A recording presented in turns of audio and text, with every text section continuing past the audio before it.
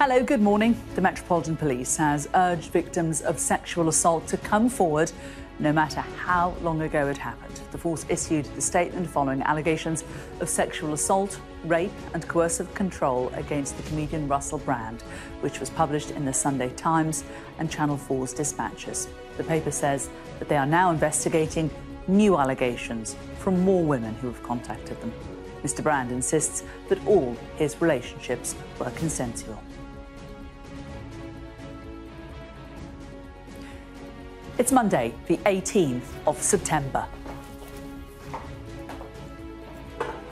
The BBC and Channel 4 have announced their own investigations into the former presenter who denies all the allegations against him. Also ahead, in Libya, aid teams scramble to prevent another disaster, the spread of disease. We are in Derna, where residents are still grappling with the shock of their loss. Raising the flag over liberated territory, Ukrainian forces claim a second significant gain in 3 days. Labour tells the Prime Minister to reject Liz Truss's honours list, calling it a reward for crashing the economy. And why pandas look so sleepy? New research finds they get jet lag.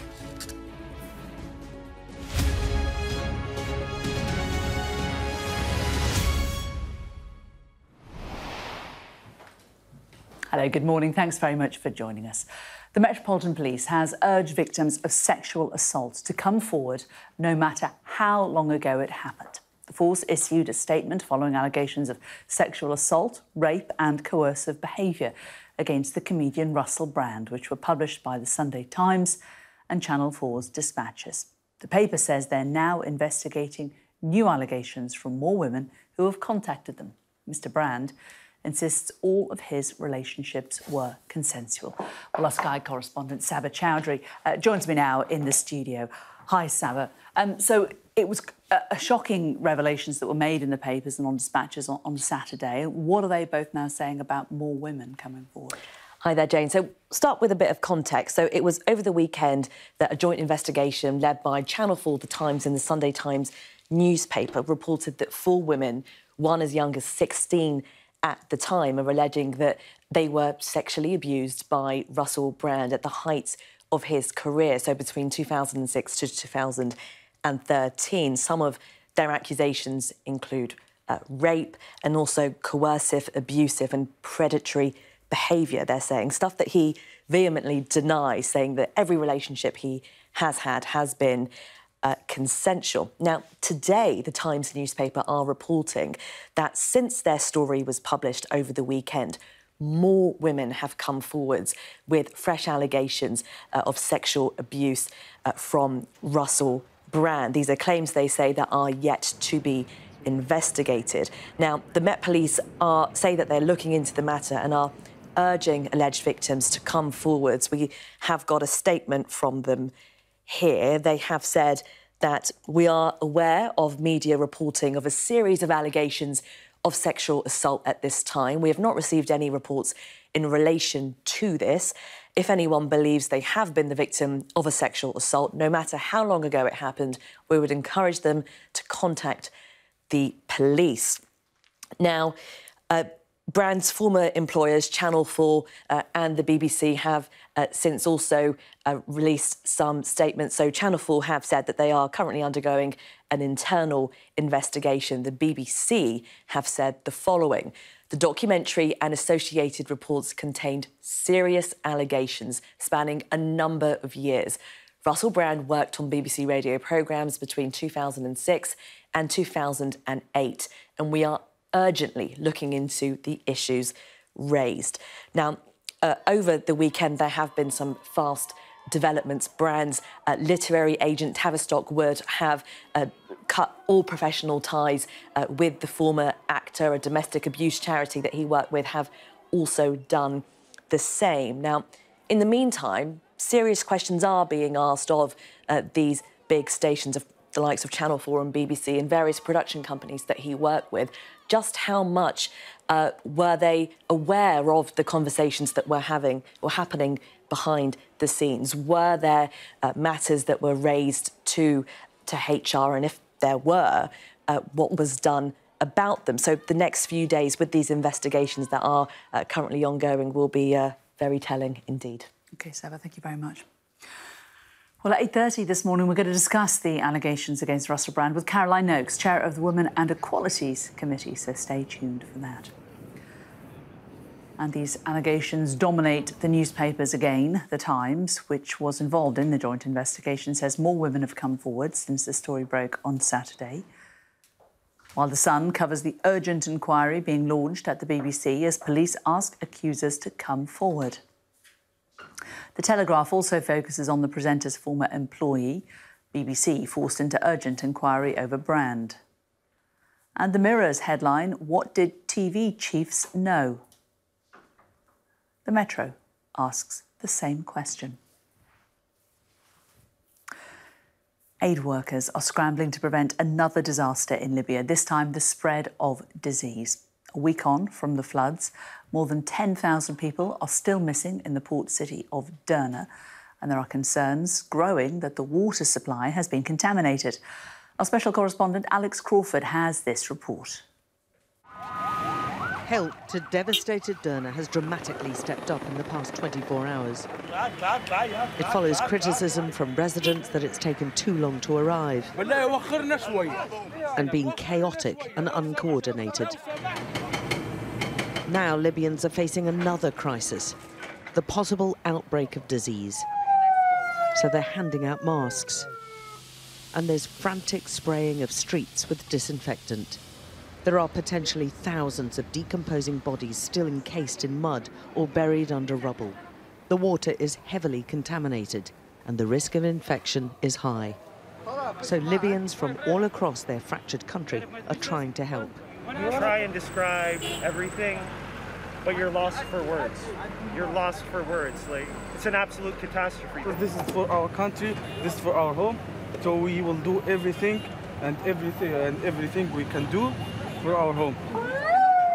But the frenzied attempts to help have clogged up the main route into the city's gutted centre. But even with the increased activity and extra resources being thrown at this issue, this shows you just how big the problem is. This didn't exist before. It was a tiny trickle of a stream if there were lots of rain and showers. Now there's a massive big scar right through the town, and all the buildings on either side have actually been flattened, taken away, or left destroyed. The Libyan National Army, headed by the military strongman Khalifa Haftar and his sons, has been accused of using the disaster to exert further control over the east. His commandos were anxious to show us their efforts to help, after being widely condemned for focusing on bolstering their power here rather than distributing humanitarian aid. The youngest Haftar son could be the next man in charge here. He's happy for us to film him shaking hands with soldiers from the west. The two opposing armies control opposite sides of the country and have fought a protracted civil war.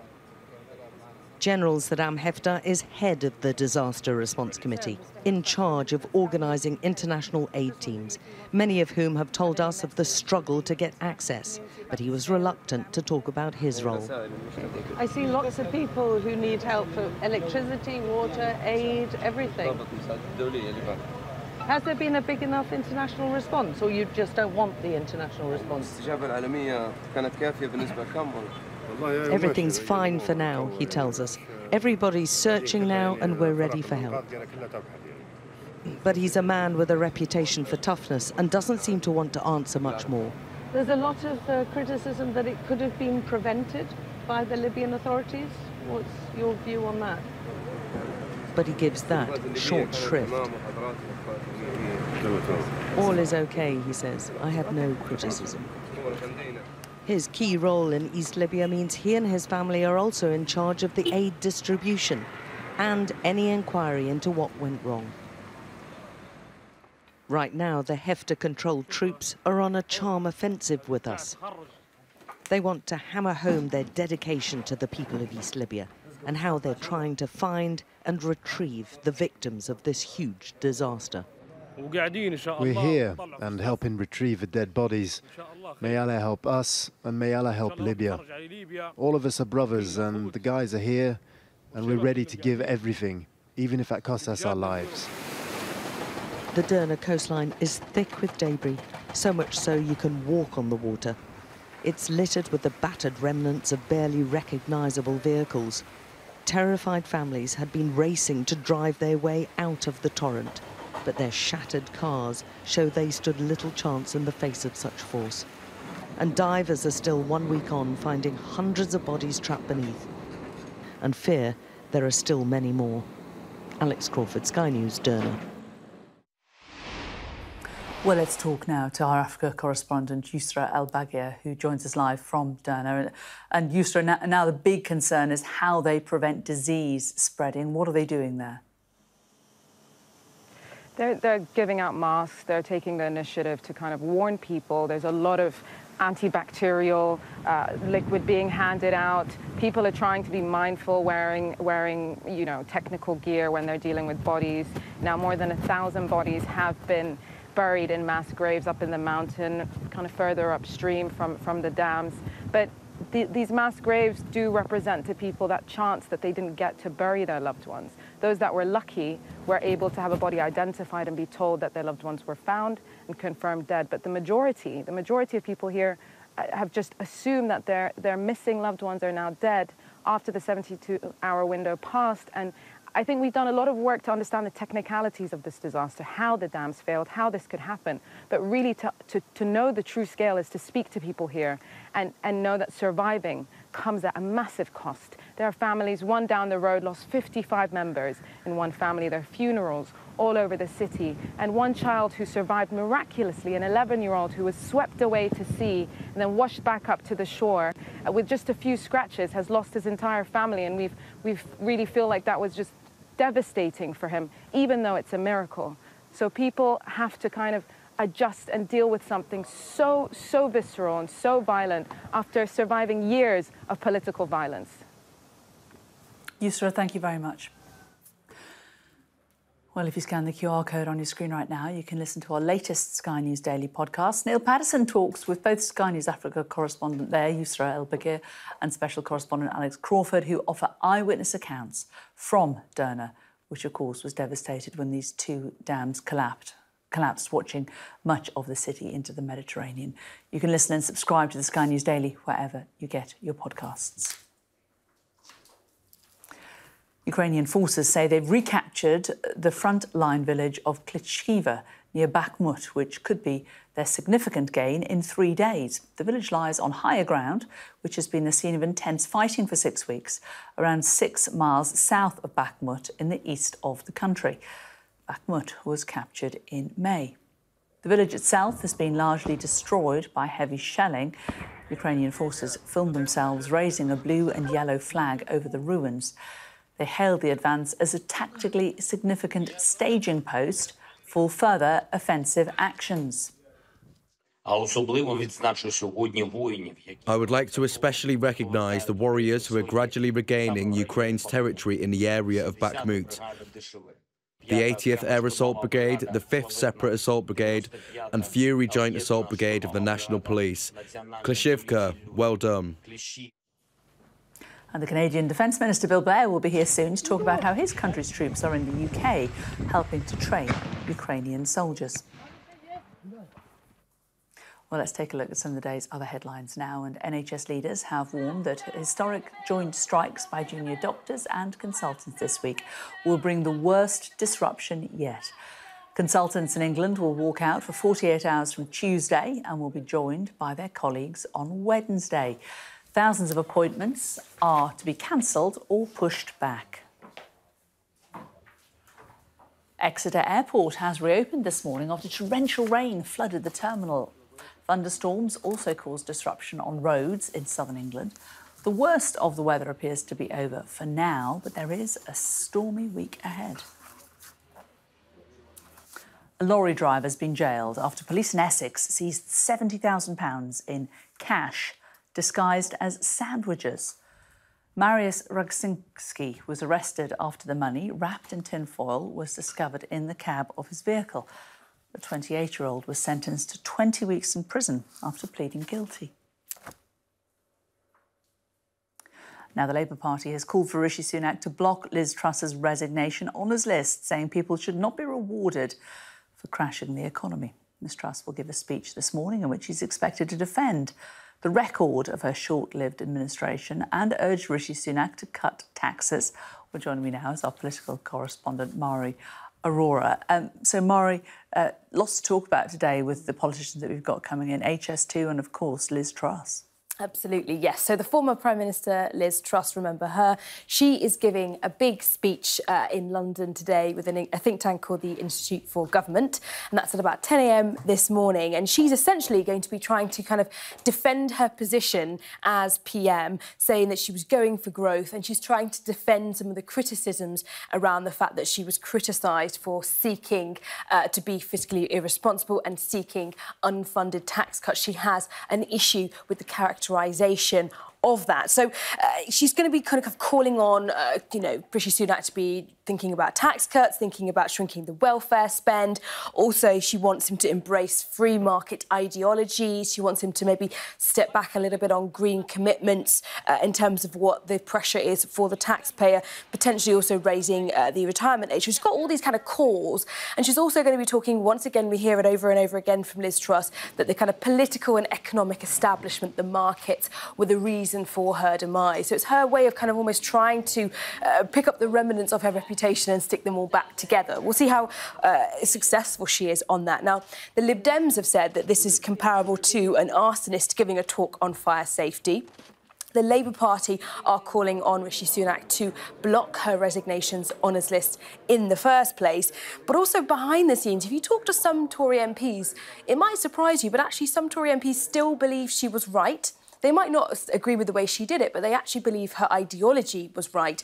And if you look at the mortgage rates we are seeing at the moment, they are in fact about the same, if not a little bit higher than they were after her mini-budget. So some would say maybe she was right all along. Obviously, the establishment, as she calls it, definitely does not agree. So that's what we're expecting from Liz Truss this morning. And Mr Carney's been responding to her ideology and her arguments, criticising what she was trying to create, which was Singapore on Thames, and he doesn't really believe that was the case. When Brexiteers tried to create Singapore on the Thames, the Truss government instead delivered Argentina on the Channel. Well, I'm joined in the studio by the Conservative MP, Laura Trott. Very good to see you today. Thanks very much for joining us. Shall we start, I suppose, with what people, I was probably hoping to come more to the end of our interview with, talking a little bit about Liz Truss and the economic impact of what she's saying. How do you reflect on the fact that she's speaking today and the kind of things she's going to say about Rishi Sunak and the fact that he spent far too much money in her mind? Well, I think Liz Truss has admitted herself that mistakes were made last year. And I think what is really important is that the Prime Minister was very clear, in the Conservative leadership contest last year, that obviously we must do supply-side reform, it's really important, but, above all, we must be focused on fiscal stability. And that's what he has done since he's been in power. He has restored fiscal stability to this country. He's focused on bringing inflation down, growing the economy and cutting the debt. Liz Truss says she would have saved $35 billion if she'd been the Prime Minister. Do you think that those sums add up? No, I don't. OK, that's a pretty straightforward answer. The Lib Dems have said it's a bit like an arsonist giving a talk about fire safety.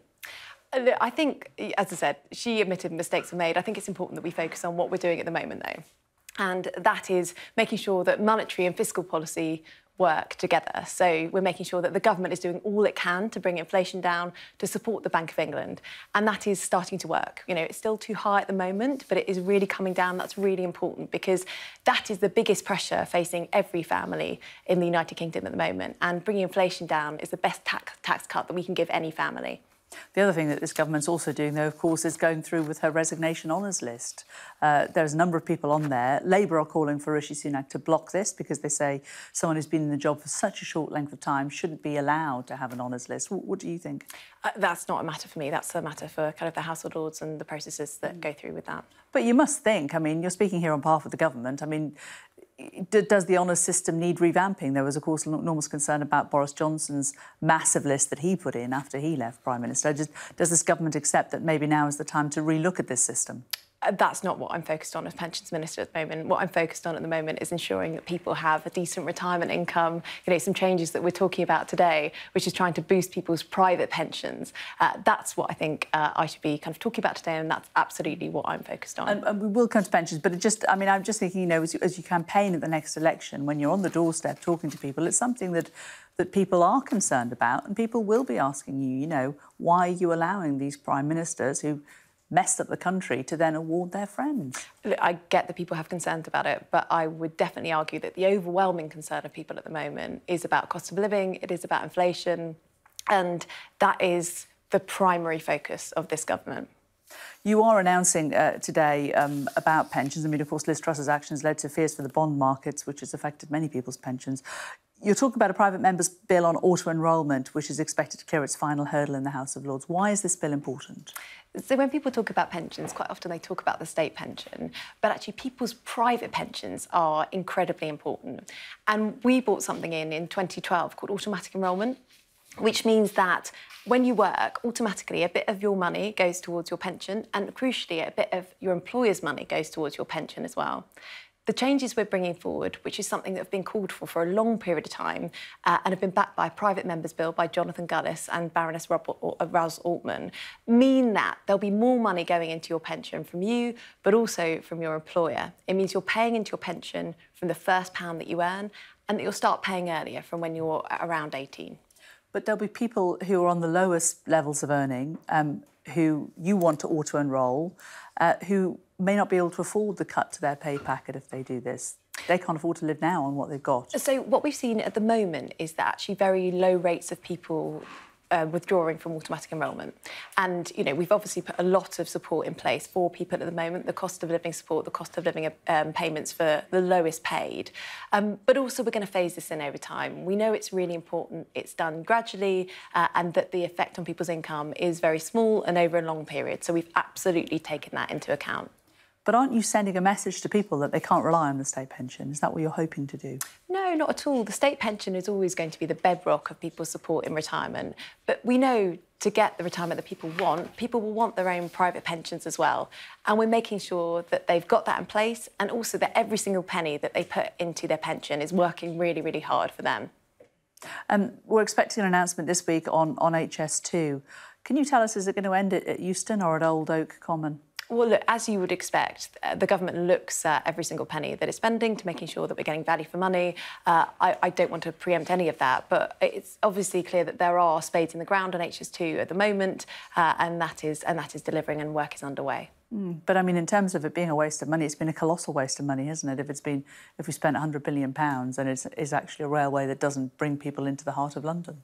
Well, look, there are clear benefits to the project. It's been a long-term project, but as I said, this is something which the government constantly keeps everything it spends under review. But the whole point of it was to level up the north and to do a fast connection between London and the north. We know that it's not going to be going as far into the north as we expected, and it now looks like potentially it may not be even coming into London either. I mean, I think the government's done a huge amount on levelling up over the course of this Parliament. You put millions and millions of pounds into regeneration projects. That's been incredibly important. We've had things like restoring your railways, bringing railway lines back in to use for the first time. So there is a huge amount going on. This is a flagship policy, of course, and it's part of that. And it costs the most. And it is delivering, right? We are talking about it going to Birmingham, but as I said, I'm not the Transport Minister. I can't preempt what is going to happen, but it's right that the government looks at every single penny that's being spent. OK. Laura Trott, Parliamentary Under Secretary, Department for Work and Pensions. Thank you. Thank you. Right, let's get a look at the weather now, and it's been pretty hairy out there overnight. Warm memories wherever you go. The weather, sponsored by Qatar Airways. Well, after the recent thunderstorms and localised flooding in the south, this week looks more autumnal with spells of wind and rain. A warm start for many, especially in the muggy south, where there have been some thundery downpours. Rain moving across Britain this morning will turn showery in the south, allowing early thunderstorms in the southeast to clear away. A mix of sunshine and showers over Ireland and Northern Ireland will follow to most other places, but northeast Scotland will stay cloudy and wet, cooler and fresher from the west. The afternoon will bring further blustery showers with rain in the northeast. The weather, sponsored by Qatar Airways.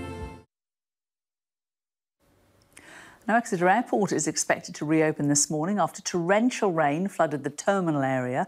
Thunderstorms also caused disruption on the roads in southern England. Well, our Sky meteorologist Kirsty McCabe is with me now. And Kirsty, it was, you know, some of us in the night were woken up by ferocious storms in the southeast, but real problems with flooding. Absolutely. I mean, I've had a few messages from friends this morning complaining about the thunderstorms waking them up overnight. But the main issue has been just the intensity of the rainfall. We've had more than a month's worth of rain falling, for example, in Exeter, than we'd have during the whole of September. So it fell in one day, really within a 12-hour period. We've seen 40 to 60 millimetres quite widely across parts of Devon, also parts of Somerset as well.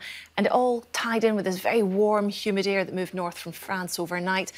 We've got these pulses of thunderstorms that have just been moving through through the early hours of Sunday morning right through much of the day, and it's continued. It's still clearing now, in fact, across parts of Yorkshire, Lincolnshire. Eventually, by about 8 o'clock, most of that should have moved out into the North Sea, but it has meant for quite a period of time we've had these continuous storms rumbling up from the south, and because it's been quite muggy and quite warm in the south, there's been more energy available, which has meant these really deep convection, really quite vigorous thunderstorms.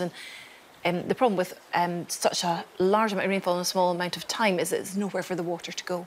I do love the fact that your friends ring you up to complain about the weather, like always, like you've got something you could do about it. Jo, thanks very much. Well, coming up on Sky News Breakfast, the Canadian Defence Minister Bill Blair will be here to talk shortly about how his country's troops are here in the UK, helping to train Ukrainian soldiers. Plus, I'll ask Oxfam about their report, which claims we missed out on £23 billion that could have gone towards tackling the climate crisis.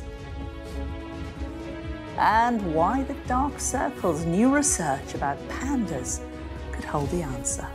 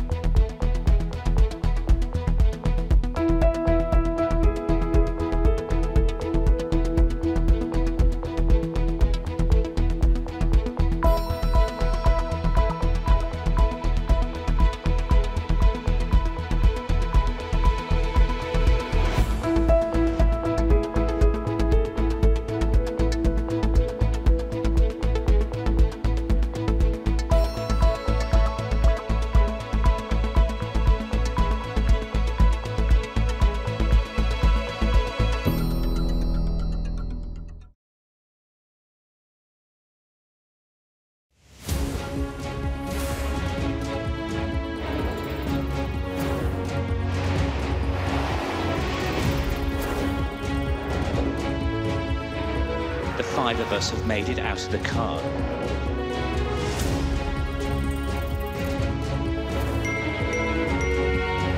Welcome to Backstage, the film and TV podcast.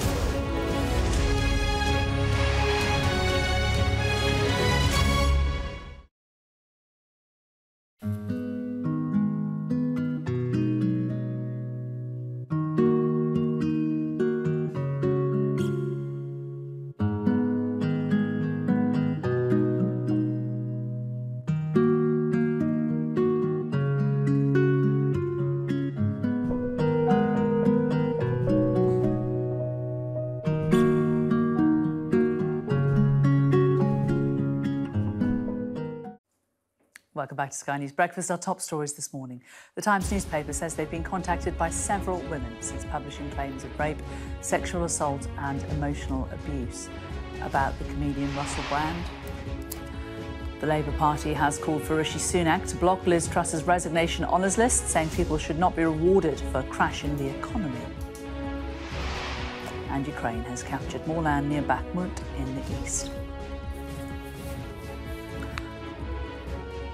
Well, let's get more on that story. Ukrainian forces say that they have recaptured the frontline village of Keskchivka, which is near Bakhmut, which could be their second significant gain in 3 days. The village lies on higher ground, which has been the scene of intense fighting for weeks, around 6 miles south of Bakhmut in the east of the country. Bakhmut was captured by Russia in May. Well, the village itself has been largely destroyed by heavy shelling. Ukrainian forces filmed themselves raising a blue and yellow flag over the ruins. They've hailed the advance as tactically significant, staging post for further offensive actions. Well, Canada is contributing almost £20 million to a British-led partnership that's buying air defence equipment for Ukraine, and Canadian troops have been here helping train Ukrainian soldiers. And had a visit from Canada's Minister of National Defence, Bill Blair, who's with me here in the studio. Hello. So the troops that are here in the UK, what exactly are they doing? They're undertaking a very intense training program that's going to improve their effectiveness, but also their survivability in the battle that Ukraine is facing with Russia. Actually, Canada has, over the past several years, trained almost 39,000 Ukrainian soldiers, and we work very closely in collaboration with the United Kingdom. I had the opportunity yesterday to visit Lid, where both Canadian Armed Forces members and United Kingdom Armed Forces members have been involved in the training. These are mostly civilians that have just been recruited into the Ukrainian Armed Forces. They come here to the UK. They undertake a very intense program. We saw some of their training yesterday. And yesterday we also saw a cohort of them who have recently graduated from that training program that are heading back and will be in the front lines in days and weeks. For those who aren't aware, of course, Canada has strong links to Ukraine. You have a really big Ukrainian diaspora even before this war.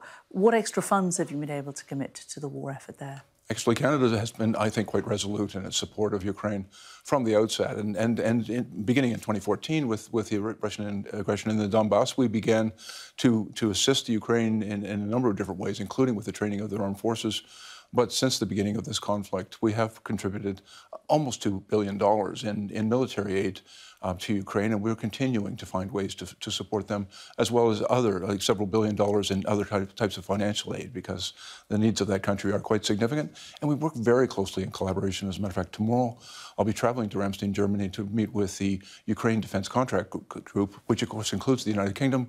We'll be getting updates from the Ukrainians about the progress that they're making in their most recent counteroffensive, but also talking about some of the things that they need to continue in that fight.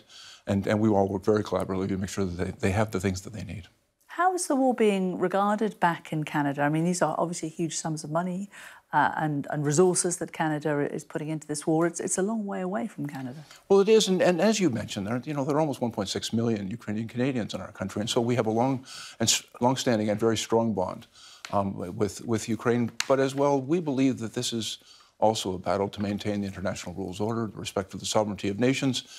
We also believe that very much the Ukrainian people are on the front line of the defense of that international rules-based order, and we believe we have a commitment, and we're unwavering in that commitment to continue to support them in that fight. And in terms of what we've seen overnight, it seems like progress is being made in some of the villages around Bakhmut. How do you think the Ukrainian counteroffensive is going? I think the Ukrainian counteroffensive has been really quite extraordinary, and I'm absolutely admiring of their resolve, and they're in a very difficult fight, and I think they've demonstrated to the world their commitment in the defence of their country, and frankly, Canada and all of our coalitions and partners are very proud to stand with them and to support them in that fight. How long, though, do you think you can keep up this level of support? This isn't a war that's going to be over in the next couple of months, isn't it? No, ma'am. It certainly is a difficult and challenging fight that the Ukrainians are in, but we are unwavering in our support. And, you know, we would like to see this come to a peaceful resolution, but we will be there with Ukraine for as long as it takes. And we're having conversations now with the Ukrainian government and with our coalition partners on how we can develop sustained models of funding so that we can continue to make sure that we bring this to the proper resolution and protect that country. Are you worried that of course, a lot of this aid and a lot of this help is also being contributed to by the US? If we see a change of government there, what impact this might have on Canadians out there and investment? I will say that we have seen a remarkable commitment from among all of our coalition partners, including, of course, the United States, that has made very significant, important contributions. And in all of our discussions with our counterparts around the world, I believe that support is very strong and will continue to be. There are always, issues with respect to change of governments, but I think certainly in my country, there's a consensus, I think, among most Canadians that this is the right fight to support, and that what is happening in Ukraine, that Canada and all of our partners have a responsibility here to be there for them. And finally, you're also due to meet our new Defence Secretary, Grant Shapps, today, I think. He's faced some criticism here in the UK for his lack of military experience when you compare him to his predecessor, Ben Wallace. What do you think of him so far? Well, I was very impressed with the defence policy update that the previous secretary released a few months ago, and I think it's a strong model for us. So we can all learn from that. I'm really looking forward to working with Defence Secretary Shapps. Our relationship with the United Kingdom there's 150 years of collaboration between Canada and the United Kingdom. It's a proud and honoured history that I hope that the Defence Secretary and I will be able to continue together. OK, Bill Blair, Canada's Minister for National Defence. Thank you very much. Thank you, Jane. Italy is being promised help from the EU to deal with the migration crisis on the island of Lampedusa. European Commission President Ursula von der Leyen visited yesterday after the arrival of more than 7,000 people in a week, which has doubled the island's population. Our international correspondent John Sparks is on Lampedusa for us. John, just an extraordinary number. This is an island which has seen migrants coming across by sea before, but in this number, at this scale, it's quite unprecedented.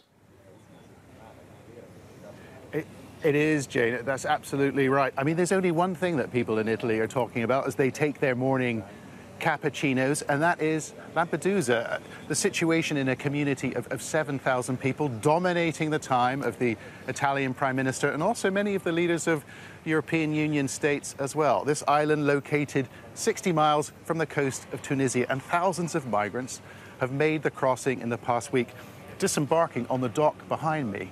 But when the Prime Minister and the head of the EU Commission came to have a look, a fact-finding mission, well, most of the new arrivals had gone. After days of chaos on Lampedusa, a week where the community doubled in size, the road to the reception centre was empty. The facility, providing accommodation to migrants, was getting a clean, and the number of occupants had been substantially reduced. A visit by the Italian Prime Minister may have had something to do with it. Italy's pugnacious PM, Giorgia Meloni, arrived with the head of the European Commission. Buongiorno, is this a problem you can actually solve? Can you solve this problem? I'm working on that, said Meloni, who was joined by Commission President Ursula von der Leyen. They said it was important to see the situation on the island themselves. But what they were presented with at the centre and the port was an alternative reality. Previously, we saw hundreds of migrants standing on this dock. Now there were none. The contrast wasn't lost on local residents. Vanya told me, we're tired of politicians coming here, finding everything clean and orderly, and leaving. They make 1,000 promises, and it starts over again. The Italians have the capability to process migrants on Lampedusa. The speedy cleanups, proof of that. But Giorgia Meloni says the responsibility must be shared. And the Commission President responded with a 10-point action plan. We have an obligation as part of the international community. But we will decide who comes to the European Union and under what circumstances, and not the smugglers and traffickers. Problem is, the smugglers are servicing demand, and demand is huge. John, from Sierra Leone, reached the EU on his 4th attempt. Yes, I was in Morocco. I tried there twice. I never made it. So I tried to come back to Tunis. Then I've tried it once, then I make it. Right. So you've spent a lot of money. Yes, I spent a lot of money. True, but a lot of money. This island now symbolises Europe's migration crisis, and new action plans and strategies are unlikely to fix it. You know, Jane, the Italian papers this morning quoting residents from Lampedusa saying that the cleanup has been so effective here that Lampedusa now looks like Switzerland. I'm not sure about that, but it does say that the Italians have the means. They have the capability to process migrants on Lampedusa. But there is a debate within the country and the EU. That debate is really about responsibility. It's about cost. It's also about tactics as well, with Giorgia Meloni advocating a naval blockade of the North African coast, essentially pushing back the migrants. But there would be consequences in terms of the death toll. It's already dangerous. That would make it far more dangerous. But it is a political imperative, I think, for her to get the numbers of migrants down. Her political future probably depends on it. John, thanks a lot. Sexual abuse survivors and their families have joined child safety experts in calling on big tech companies to ensure their platforms are safer for youngsters. They've highlighted security features like end-to-end encryption in messaging services, which they fear offenders are hiding behind as they target children. Shingi Mariki reports. At this time, he was asking for pictures of me, and then those requests started to get more and more explicit. When Frida began chatting to an older man online, she was 13 and had no idea that conversation would turn into half a decade of abuse. She was coerced into sending hundreds of images and videos. It was a really long, difficult time in my life, but unfortunately I spent so much of that time talking to someone who I didn't realise at the time, but really was harming me. Harm she feels was further enabled by the software he hid behind. I extensively deleted the conversations that we were having and tried to get rid of all trace of them. And it means that I don't have access to those conversations, those images right now. The only person who does is him, because it was on an encrypted platform. That is why, along with a global group of abuse survivors and experts, Frida has written a letter to tech companies, in which she says this: "In the year since my experience of abuse took place, I have been waiting for the moment when those who have control over digital products work with the people harmed by their products. I implore you to work with those affected adversely by the decisions you make and to champion the rights and safety of the users who you have failed to champion now and in the past. For myself and millions of other young people at risk of sexual violence online, the right to express ourselves online does not come with the right to be safe." Experts hope the bill this week is just the start. They want government to keep up the pressure as technology develops. So I'd say it's definitely key that government does continue to play a role in making sure that internationally there is a strong will to regulate these companies and to hold them account for what are simple design choices. For Frida and others like her, this isn't just policy, but a process. I think to really secure an effective long-term future for the bill, we really need to start thinking about how survivors can be involved throughout. A process that needs to keep the victims of online harms at its heart. Shingi Marike, Sky News. Now, research out this morning could help us understand the sleepy nature of pandas. The study from the University of Stirling suggests that bears suffer jet lag, just like we do, in zoos that are located further north than where they usually live. Now, scientists want to look at whether pandas' moods and motivation are impacted by seasonal affective disorder. They just need to get to bed earlier, don't they? After the break, Oxfam will explain how it thinks the biggest and richest polluters should be paying more to help us deal with our changing climate. Just over a year since we've said goodbye to Neighbours, it's relaunching again today. We'll hear what some of the stars think about the comeback.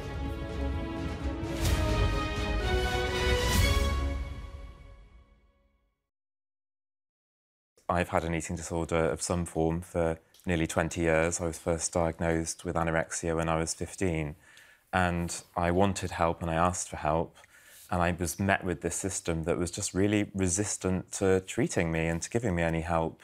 And I look at this guidance and I look back to when I was in my teens and think, gosh, I would have been perhaps eligible for this, and certainly if I'd have known about it, I might have actually asked for it because I was so unwell. Everybody I saw was telling me there's nothing we can really do. I was not actually treated for the anorexia for more than 6 years, and they said I was too unwell, that I didn't want to be treated, that I was resistant to getting better, and I felt like I was really blamed for what were the problems of the system. It was the system not treating me.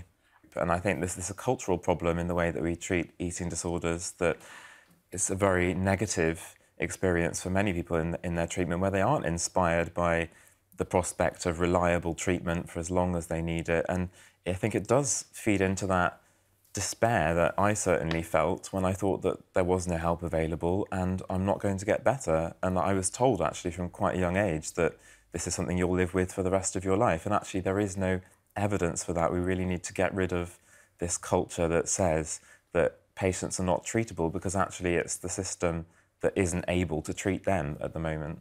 I think that it's premature to say that this is about the illness, it just leads to death. Unfortunately, people will die, when actually the part we should think about is, are we giving enough care in the first place? And I had care more than 6 years after I was treated, and I'd been told that whole time that I couldn't get better, and I was denied that care. And it makes me very angry, and also really actually very sad, that what I was experiencing was preventable, because in my case, I did get better with the right support, and I am vastly different from how I was then because I did have that treatment. But if I'd have been offered it, like I said, I think I might have, you know, in that depth of despair, I might have asked for it, and I would not have had the life that I've had since. And it's not been easy, it's not perfect, and I'm not fully recovered, but I am vastly different from how I was, and that is a sign of hope, and we really need to be thinking about that as well and inspiring that with the appropriate support.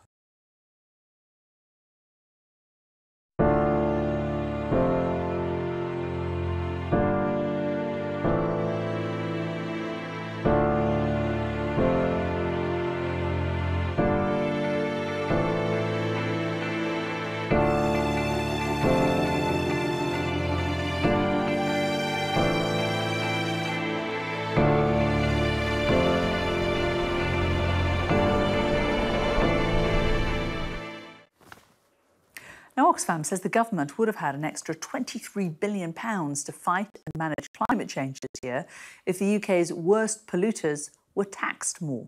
Well, Oxfam's Chief Impact Officer, Alima Shivji, is here in the studio with us. And Alima, you're saying that this is a bold solution to the climate crisis. Just talk us through your plan.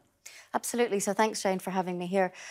What we've seen is that, and the UK's own climate change committee is telling us this, the UK is not on track to reach its net zero targets by 2050. These are legally binding targets. So we need some really bold solutions. What we've looked at is what are the biggest levers the UK government can make to unlock huge sums of money. We're looking at 23 billion just in 2022 alone, had they used our suggestions, while making sure that these recommendations don't hit general UK population. So we don't believe the UK public should pay. What we're proposing is that the biggest polluters should pay. So that's fossil fuel companies and the extreme wealthy. But isn't that essentially this announcement the same as Labour's windfall tax on energy companies? So I think there's a whole bunch of different measures that need to be taken. The windfall tax that we have right now in place is a temporary measure, and it also has a perverse incentive to invest in oil and gas to get a tax break. So what we're proposing in terms of the windfall tax is a permanent windfall tax, and something that really focuses on all excess profits and doesn't have any tax breaks in it.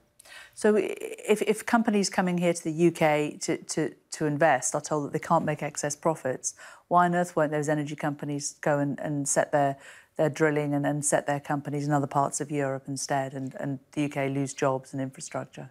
So I think there's two parts to it. First of all, we're not touching normal profits. So we're not saying companies shouldn't make profit and pay their shareholders. What we're saying is that in a period of excess profit, so you're looking at more than 10% than what's expected, so sort of the windfall piece, that there would be a higher tax rate. So it's not that they wouldn't get anything out of that. It's just that they'd be taxed higher. Isn't it? And that's the issue. If you discourage companies from coming here, that will have an impact on British jobs and affect more hardworking people. I think what we're also trying to say is that we need this. So part of this is pushing for public subsidies to move. So right now, public subsidies into fossil fuel companies are really incentivising fossil fuel production. What we want to do is redirect that towards renewables. So it's not, there would still be energy production. It would be a different form of energy production that is much more renewable, much greener, better for communities, better for planet. So there'd still be incentives, there'd still be jobs, and everything we're proposing is really making sure that the UK public doesn't have a negative impact. The government, of course, argues that by allowing these companies to make money here, that money is reinvested in infrastructure and in green technology. So are you not worried that if you disincentivise companies from coming here and from making that money, that they won't then invest in the green energy, in the future renewables that we need? So I think what we're saying is that they should come here and they should invest, but they should invest directly in renewables, and the government should be incentivising that, both by removing public subsidy from fossil fuel projects, redirecting that to green energy, as well as really tackling excess profit on fossil fuels specifically. Do you think the government is going to meet its net zero target by 2050? Only if it takes some bold moves. And the ones that we're proposing, they're not the only ones in the basket, there's a whole bunch. But the four that we're proposing have the least amount on the UK public, but they also have the biggest public support, cross-party support for them. And the money that you're hoping you would be able to raise by doing this, what would you like to see it invested into?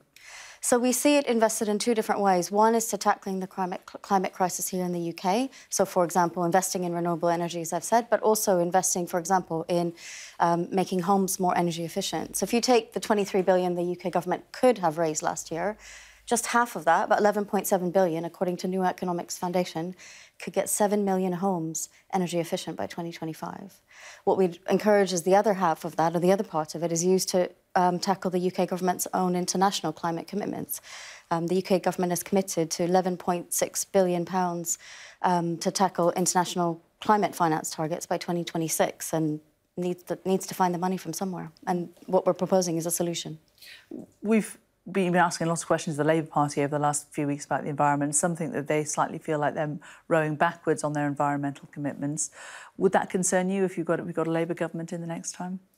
I think for us, it's looking at all political parties. At the moment, we're not seeing bold solutions coming from anywhere. So we would encourage the government and all political parties to really think boldly. We need to build a future that we can live in, and importantly, a future that future generations can live and thrive in. Alima Shivji, Oxfam's Chief Impact Officer. Good to talk to you. Thank you. Well, with parts of the world experiencing extreme weather conditions, let's take a look at the impact of climate change on the planet. And the right half of the screen shows how the UK's power is currently being produced. On the top left, you can see how much warmer the Earth is now than it was in 1880. That's when modern record-keeping began. And finally, bottom left, the total amount of CO2 emissions in the millions of tonnes. Now, the familiar faces of Ramsay Street, Erinsborough will return to our screens today. Neighbours has been revived by the streaming platform Amazon after what was supposed to be its grand finale last summer. The soap was deemed financially unviable by its Australian producers when Channel 5 dropped it here in the UK. Alan Fletcher, who returns to the show as Dr. Carl Kennedy, admits he had nerves about the comeback. I've been talking to everyone about the fact that for me, it was actually, I was quite nervous going back because, you know, Neighbours was kind of like wearing old clothes for most of us. We're very familiar work environment. You go to work, you knew everybody. We're very relaxed and we had a great time making our TV show. Coming back, the stakes are suddenly way up here because the show has been saved, and we really need to pay homage to that. We need to make sure that we're doing the very finest work we can. Takes me back. Right, let's get a look at the weather. Warm memories wherever you go. To fly The weather, sponsored by Qatar Airways. After the recent thunderstorms and localised flooding in the south, this week looks more autumnal with spells of wind and rain. A warm start for many, especially in the muggy south, where there have been some thundery downpours. Rain moving across Britain this morning will turn showery in the south, allowing early thunderstorms in the southeast to clear away. A mix of sunshine and showers over Ireland and Northern Ireland will follow to most other places. But the northeast of Scotland will stay cloudy and wet. It'll turn cooler and fresher from the west. The afternoon will bring further blustery showers, with rain in the northeast becoming confined to Shetland. Showers will continue to affect the north and west overnight before more general rain moves in later. The wind will pick up too, with coastal gales possible in the west. And then looking ahead to tomorrow, it looks rather cloudy with outbreaks of rain, and they will be heavy and prolonged in parts of the north, and it's going to stay windy there as well. And the unsettled conditions will continue through the week. We'll have further spells of wind and rain as well. The weather, sponsored by Qatar Airways.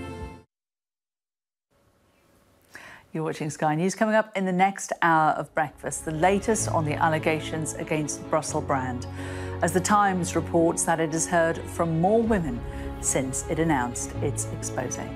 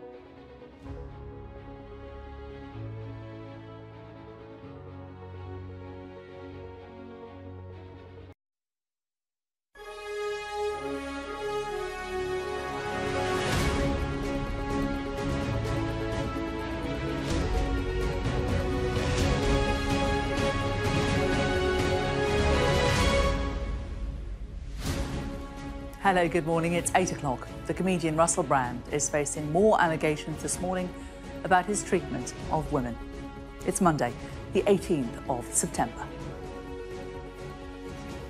The Times say they've been contacted by several women since publishing claims of rape, sexual assault and emotional abuse. The BBC and Channel 4 have announced their own investigations into the former presenter who denies all the allegations against him.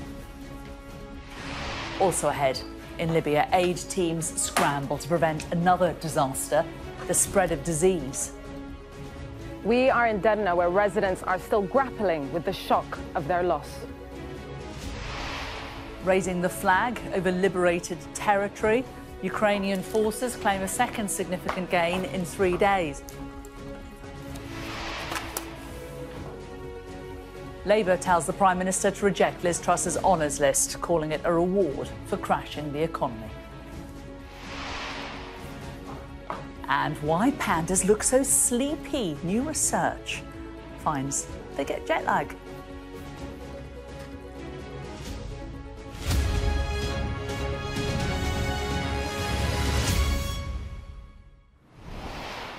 Good morning. Thanks for joining us. The Metropolitan Police has urged victims of sexual assault to come forward no matter how long ago it happened. The force issued the statement following allegations of sexual assault, rape and coercive behaviour against the comedian Russell Brand, which were published in the Sunday Times and Channel 4's dispatches. Well, the paper says that they are now investigating new allegations from more women who have contacted them.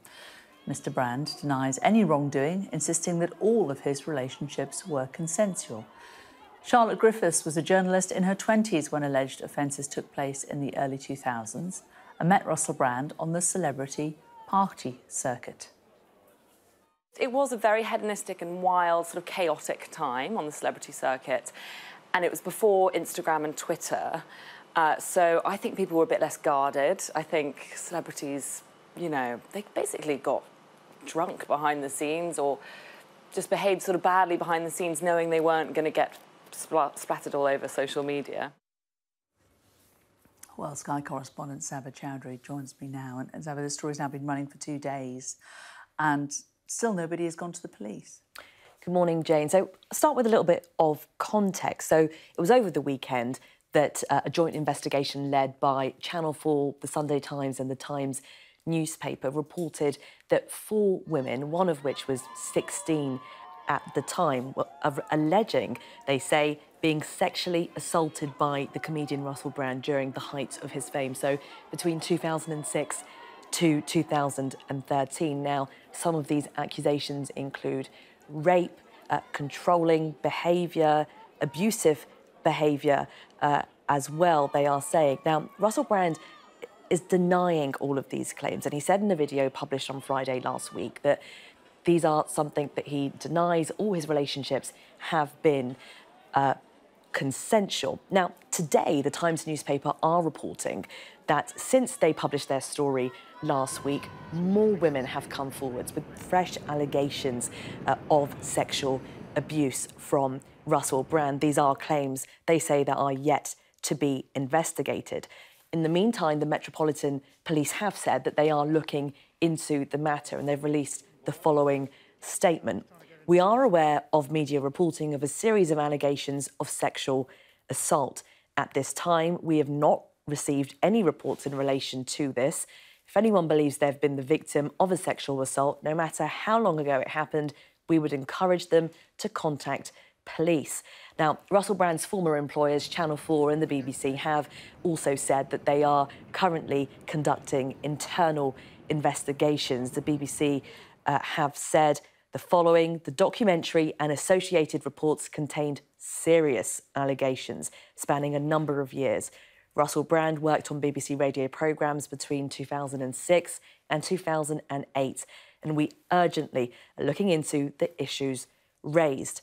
Now, since the story broke, Brand's literary agent Tavistock would have dropped all professional ties, they say, with the former actor. Similarly, a domestic abuse charity that he has previously worked with have also done the same. Now, in the next few days, there are big questions, particularly for those companies that he worked for, so the likes of Channel 4, BBC, and also production companies, about whether TV bosses were aware of the alleged behaviour from Russell Brand. If they were any issues raised to the HR departments at these companies? And if so, what was done about them? So what comes out in the next few days will be very telling indeed. OK, Saba, thank you very much. Well, at 8:30, we're going to discuss the allegations against Russell Brand with Caroline Nokes, of course, chair of the Women and Equalities Committee. And these allegations dominate the newspapers today. The Times, which was involved in that joint investigation, says more women have come forward since the story broke on Saturday, while The Sun covers the urgent inquiry being launched at the BBC as police ask accusers to come forward. The Telegraph also focuses on the presenter's former employer, BBC forced into urgent inquiry over Brand. And the Mirror's headline, what did TV chiefs know? The Metro asks the same question. Aid workers are scrambling to prevent another disaster in Libya, the spread of disease. A week on from the floods, more than 10,000 people are still missing in the port city of Derna, and there are growing concerns that the water supply has been contaminated. Our special correspondent Alex Crawford has this report. Help to devastated Derna has dramatically stepped up in the past 24 hours. It follows criticism from residents that it's taken too long to arrive and been chaotic and uncoordinated. Now Libyans are facing another crisis, the possible outbreak of disease. So they're handing out masks. And there's frantic spraying of streets with disinfectant. There are potentially thousands of decomposing bodies still encased in mud or buried under rubble. The water is heavily contaminated and the risk of infection is high. So Libyans from all across their fractured country are trying to help. You try and describe everything, but you're lost for words. You're lost for words. Like, it's an absolute catastrophe. This is for our country, this is for our home, so we will do everything and everything we can do for our home. But the frenzied attempts to help have clogged up the main route into the city's gutted centre. But even with the increased activity and extra resources being thrown at this issue, this shows you just how big the problem is. This didn't exist before. It was a tiny trickle of a stream if there were lots of rain and showers. Now there's a massive big scar right through the town, and all the buildings on either side have actually been flattened, taken away, or left destroyed. The Libyan National Army, headed by the military strongman Khalifa Haftar and his sons, has been accused of using the disaster to exert further control over the east.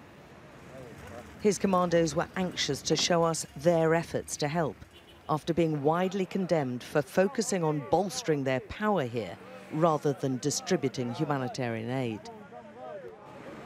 The youngest Haftar son could be the next man in charge here. He's happy for us to film him shaking hands with soldiers from the west.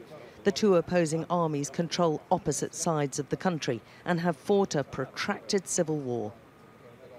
General Saddam Haftar is head of the Disaster Response Committee, in charge of organising international aid teams, many of whom have told us of the struggle to get access, but he was reluctant to talk about his role. I see lots of people who need help for electricity, water, aid, everything. Has there been a big enough international response, or you just don't want the international response? Everything's fine for now, he tells us. Everybody's searching now and we're ready for help. But he's a man with a reputation for toughness and doesn't seem to want to answer much more. There's a lot of criticism that it could have been prevented by the Libyan authorities. What's your view on that? But he gives that short shrift. All is okay, he says. I have no criticism. His key role in East Libya means he and his family are also in charge of the aid distribution and any inquiry into what went wrong. Right now, the Haftar-controlled troops are on a charm offensive with us. They want to hammer home their dedication to the people of East Libya and how they're trying to find and retrieve the victims of this huge disaster. We're here and helping retrieve the dead bodies. May Allah help us and may Allah help Libya. All of us are brothers and the guys are here and we're ready to give everything, even if that costs us our lives. The Derna coastline is thick with debris, so much so you can walk on the water. It's littered with the battered remnants of barely recognisable vehicles. Terrified families had been racing to drive their way out of the torrent, but their shattered cars show they stood little chance in the face of such force. And divers are still 1 week on, finding hundreds of bodies trapped beneath. And fear there are still many more. Alex Crawford, Sky News, Derna. Well, a week on from those floods in Libya, more than 10,000 people are still missing around Derna, and aid workers are scrambling to prevent another disaster, this time the spread of disease. Our Africa correspondent Yusra El-Bagir is in Derna for us. They're giving out masks, they're taking the initiative to kind of warn people. There's a lot of antibacterial liquid being handed out.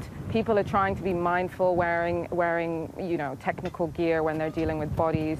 Now more than 1,000 bodies have been buried in mass graves up in the mountain, kind of further upstream from the dams. But these mass graves do represent to people that chance that they didn't get to bury their loved ones. Those that were lucky were able to have a body identified and be told that their loved ones were found and confirmed dead. But the majority of people here have just assumed that their missing loved ones are now dead after the 72-hour window passed. And I think we've done a lot of work to understand the technicalities of this disaster, how the dams failed, how this could happen. But really to know the true scale is to speak to people here and know that surviving comes at a massive cost. There are families, one down the road lost 55 members in one family. There are funerals all over the city. And one child who survived miraculously, an 11-year-old who was swept away to sea and then washed back up to the shore with just a few scratches, has lost his entire family. And we've really feel like that was just devastating for him, even though it's a miracle. So people have to kind of adjust and deal with something so visceral and so violent after surviving years of political violence. Well, from the situation in Libya to what's happening at home, and the Labour Party has called for Rishi Sunak to block Liz Truss's resignation honours list, saying people should not be rewarded for crashing the economy. Ms Truss will give a speech this morning in which she's expected to defend the record of her short-lived administration and urged Rishi Sunak to cut taxes. Well, joining me now is the Shadow Paymaster General, Jonathan Ashworth. Good to see you this morning. So you want Rishi Sunak to block Liz Truss's resignation honours list. I mean, do you think anything will really come of this? Well, look, the key issue here is that it's 12 months now since that quite disastrous set of decisions the Conservative government took, which ran our economy off a cliff. It led to a run on pension funds. It means that homeowners are paying hundreds, if not thousands of pounds more on their mortgages. And at the same time, I think something like 300 billion has been wiped off the value of properties. So people's mortgages going up, rent going up, and the value of properties coming down because of decisions taken by the Conservative government 12 months ago. And now for Liz Truss to be out here today saying, you know, it was the London dinner party circuit that blocked her, when people in Leicester, in Ashfield, in Bury and Bolton and Bolsover are paying more for food, I think is just extraordinary. If Rishi Sunak had any backbone, he would block this Liz Truss list today, because I don't think businesses, hard-working families paying so much more on their mortgage think that list should go ahead. In many ways, it's a kick in the teeth. But, I mean, we could all look back in history at politicians that we haven't liked or necessarily admired and say, well, why did they get to give honours? I mean, it doesn't...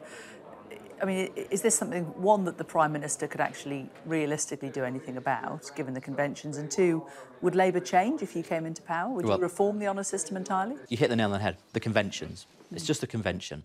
So Rishi Sunak could intervene if he had any backbone, if he was strong enough. But he's pretty weak, as we know. He's weak Rishi, isn't he?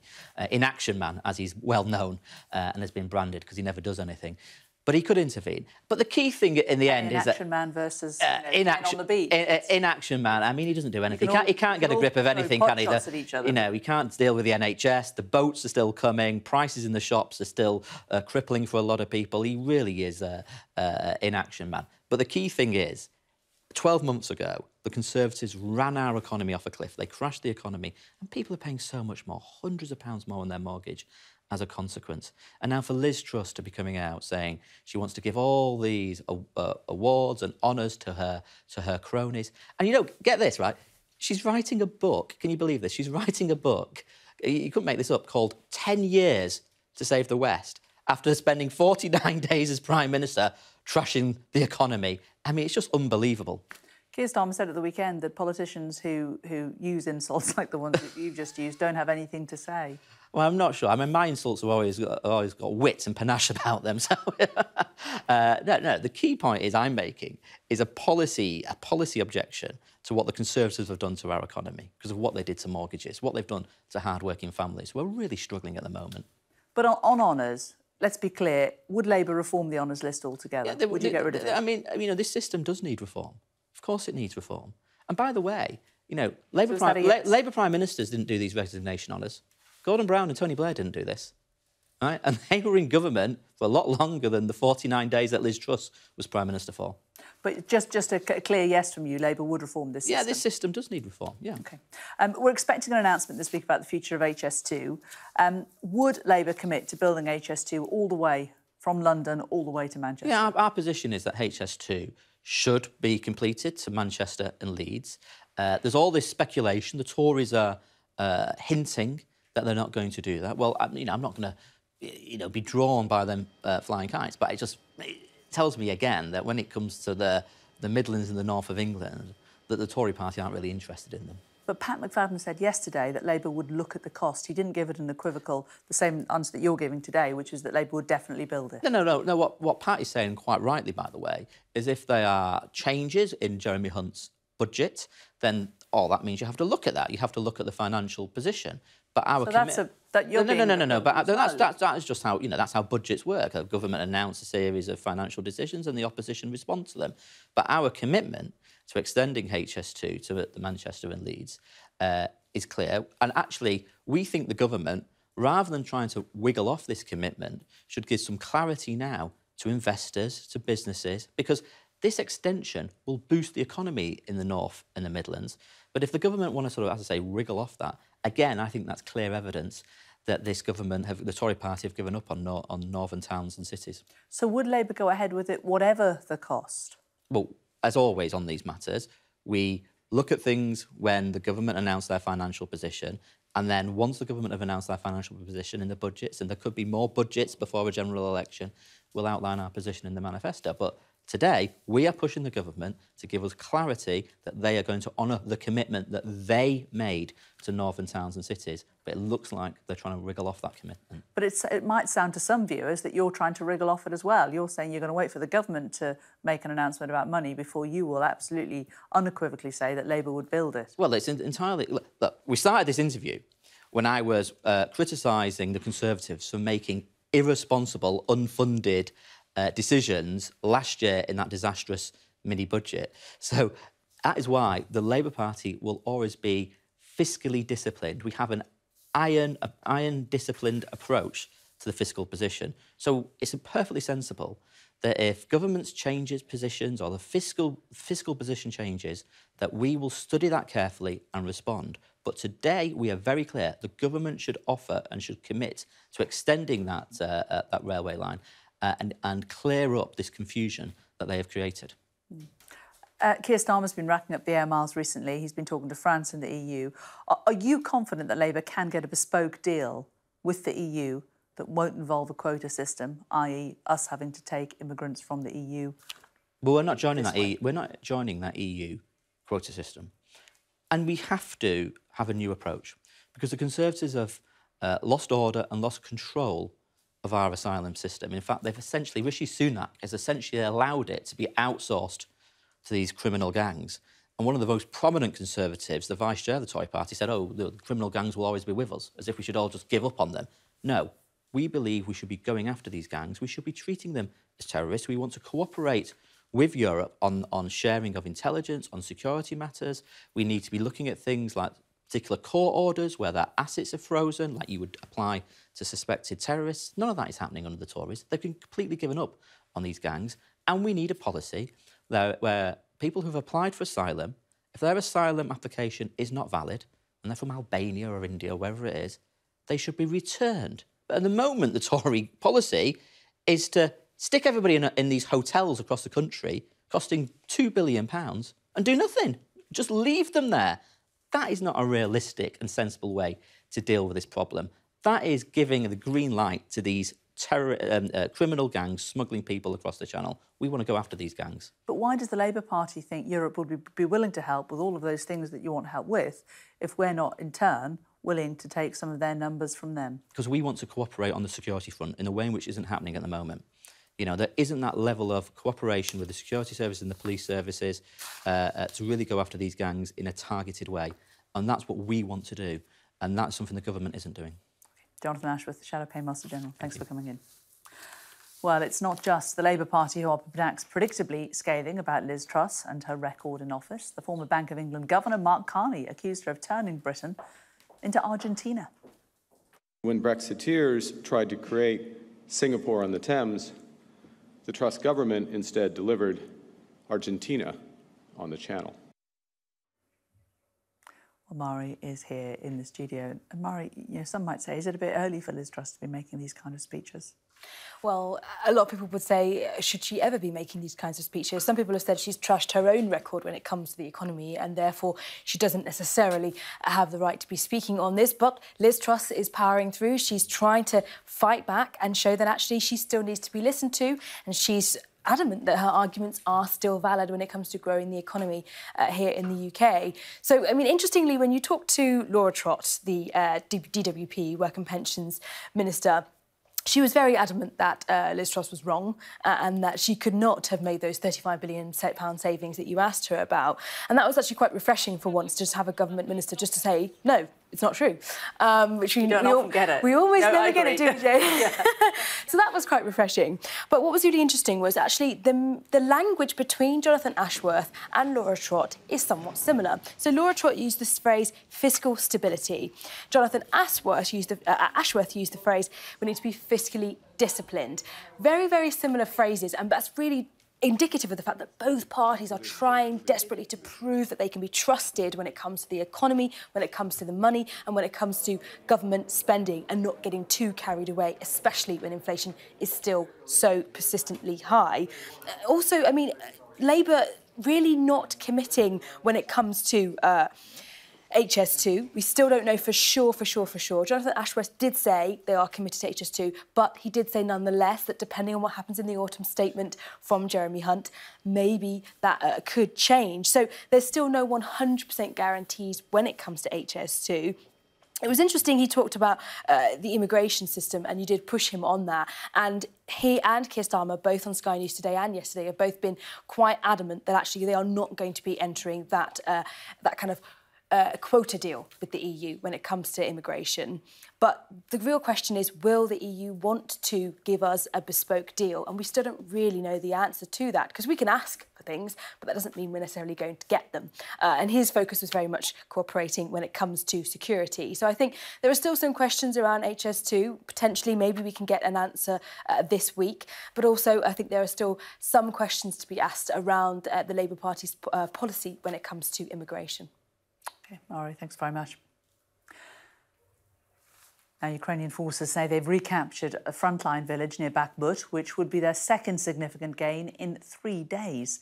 The village lies on higher ground, which has been the scene of intense fighting for weeks. It's around 6 miles south of Bakhmut in the east of the country. Bakhmut was captured by Russia in May. Well, the village itself has been largely destroyed by heavy shelling. Ukrainian forces filmed themselves raising a blue and yellow flag over the ruins. They hailed the advance as a tactically significant staging post for further offensive actions. I would like to especially recognise the warriors who are gradually regaining Ukraine's territory in the area of Bakhmut.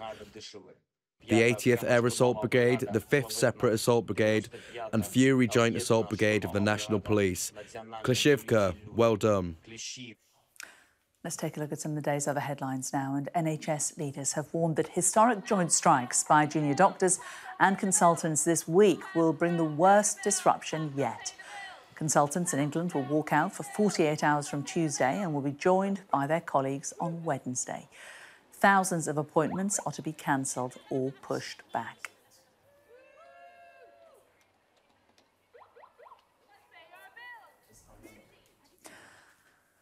A lorry driver has been jailed after police in Essex seized £70,000 in cash disguised as sandwiches.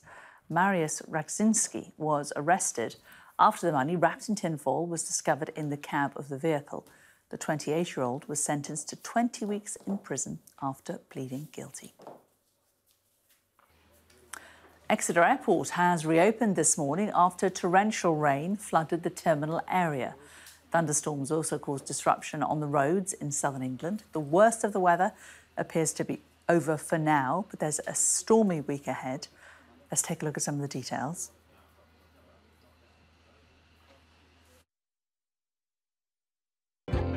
Warm memories wherever you go. The weather, sponsored by Qatar Airways. Well, after the recent thunderstorms and localised flooding in the south, this week looks more autumnal with spells of wind and rain. It's a warm start for many, especially in the muggy south, where there have been some thundery downpours. Rain moving across Britain this morning will turn showery in the south, allowing early thunderstorms in the southeast to clear away. A mix of sunshine and showers over Ireland and Northern Ireland will follow to most places, but northeast Scotland will stay cloudy and wet, cooler and fresher from the west. The weather, sponsored by Qatar Airways. So why has it been so wet and stormy? Well, our Sky meteorologist Kirsty McCabe is here with me on the sofa now. And Kirsty, what was it that changed, the inside of Exeter Airport into what looked like a swimming pool? An awful lot of rain in a very short space of time. We had a lot of pulses of heavy thundery rain moving up from France yesterday. We can take a look. We can see on the rainfall radar where the rain came from, and it basically pulses of rain pushing up from France. And it's been quite humid and warm, so there's a lot more energy available, which meant the downpours were that much heavier. And if we just click on, you can see these are some of the rainfall totals we've had in some of the locations across parts of the southwest. And some of those fell in just a very short space of time. So widely, 40 to 60 millimetres, more in places. And when you get such a large amount of rainfall in a short space of time, there's nowhere for the water to go. So it does cause these problems. In Dawlish, for example, the river that flows through the town there burst its banks and caused flooding in the beachfront in Dawlish. So it's been quite a lot happening yesterday. Swindon's had an awful lot of problems as well, given the large amount of rainfall that's fallen there. So it's all tied in with this change we're seeing in our weather. We've had an awful lot of heat in the south, and then we've had the thunderstorms moving up from France. We've also got a cold front coming in from the west, adding into the mix, and just all that extra energy just means these really intense and heavy downpours. We're losing the heat and humidity now, but the week ahead it really is going to be a real taste of autumn. Such a change from what we had just last week with the hottest weather of the year. We're now turning to something much more unsettled for the week ahead. OK, Kirsty, thanks very much. Well, still to come on Sky News Breakfast, we will discuss the allegations against Russell Brand with Caroline Nokes, chair of the Women and Equalities Committee. And a promise of EU help for Italy to deal with its Lampedusa migrant crisis, but will it be enough? And why the dark circles? New research about pandas could hold the answer.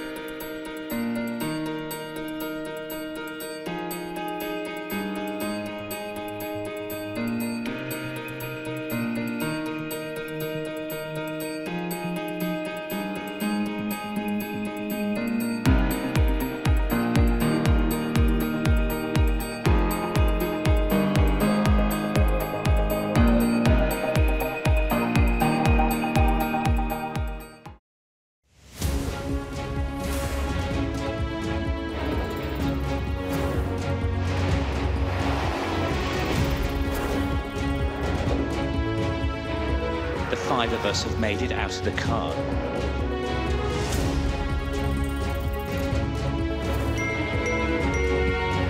Welcome to Backstage, the film and TV podcast.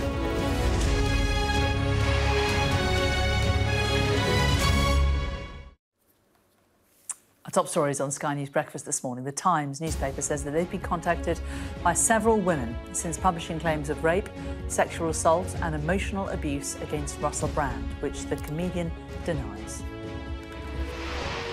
Ukraine says it's captured another village near the eastern city of Bakhmut, which fell into Russian hands in May.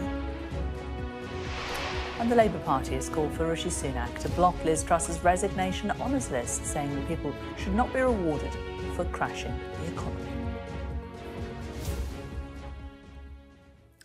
The Metropolitan Police has urged victims of sexual assault to come forward, no matter how long ago it happened. The Times is reporting this morning that more women are coming forward to them after its joint investigation into sexual assault allegations against Russell Brand, which he denies. Well, let's talk now to Caroline Nokes. She's chair of the Women and Equalities Committee. What's your reaction, Caroline, to these allegations that have been made against Russell Brand? Well, I think very clearly there needs to be a criminal investigation. In order for that to happen, these poor victims need to be supported and encouraged and empowered to go to the police and take them through a process that needs to be supportive of them. Over the course of the last 36 hours, we've seen far too much victim blaming and shaming of individuals who need to be supported at the current time and not criticised. So do you think that that is why perhaps these women feel more comfortable talking to journalists and newspapers rather than the police?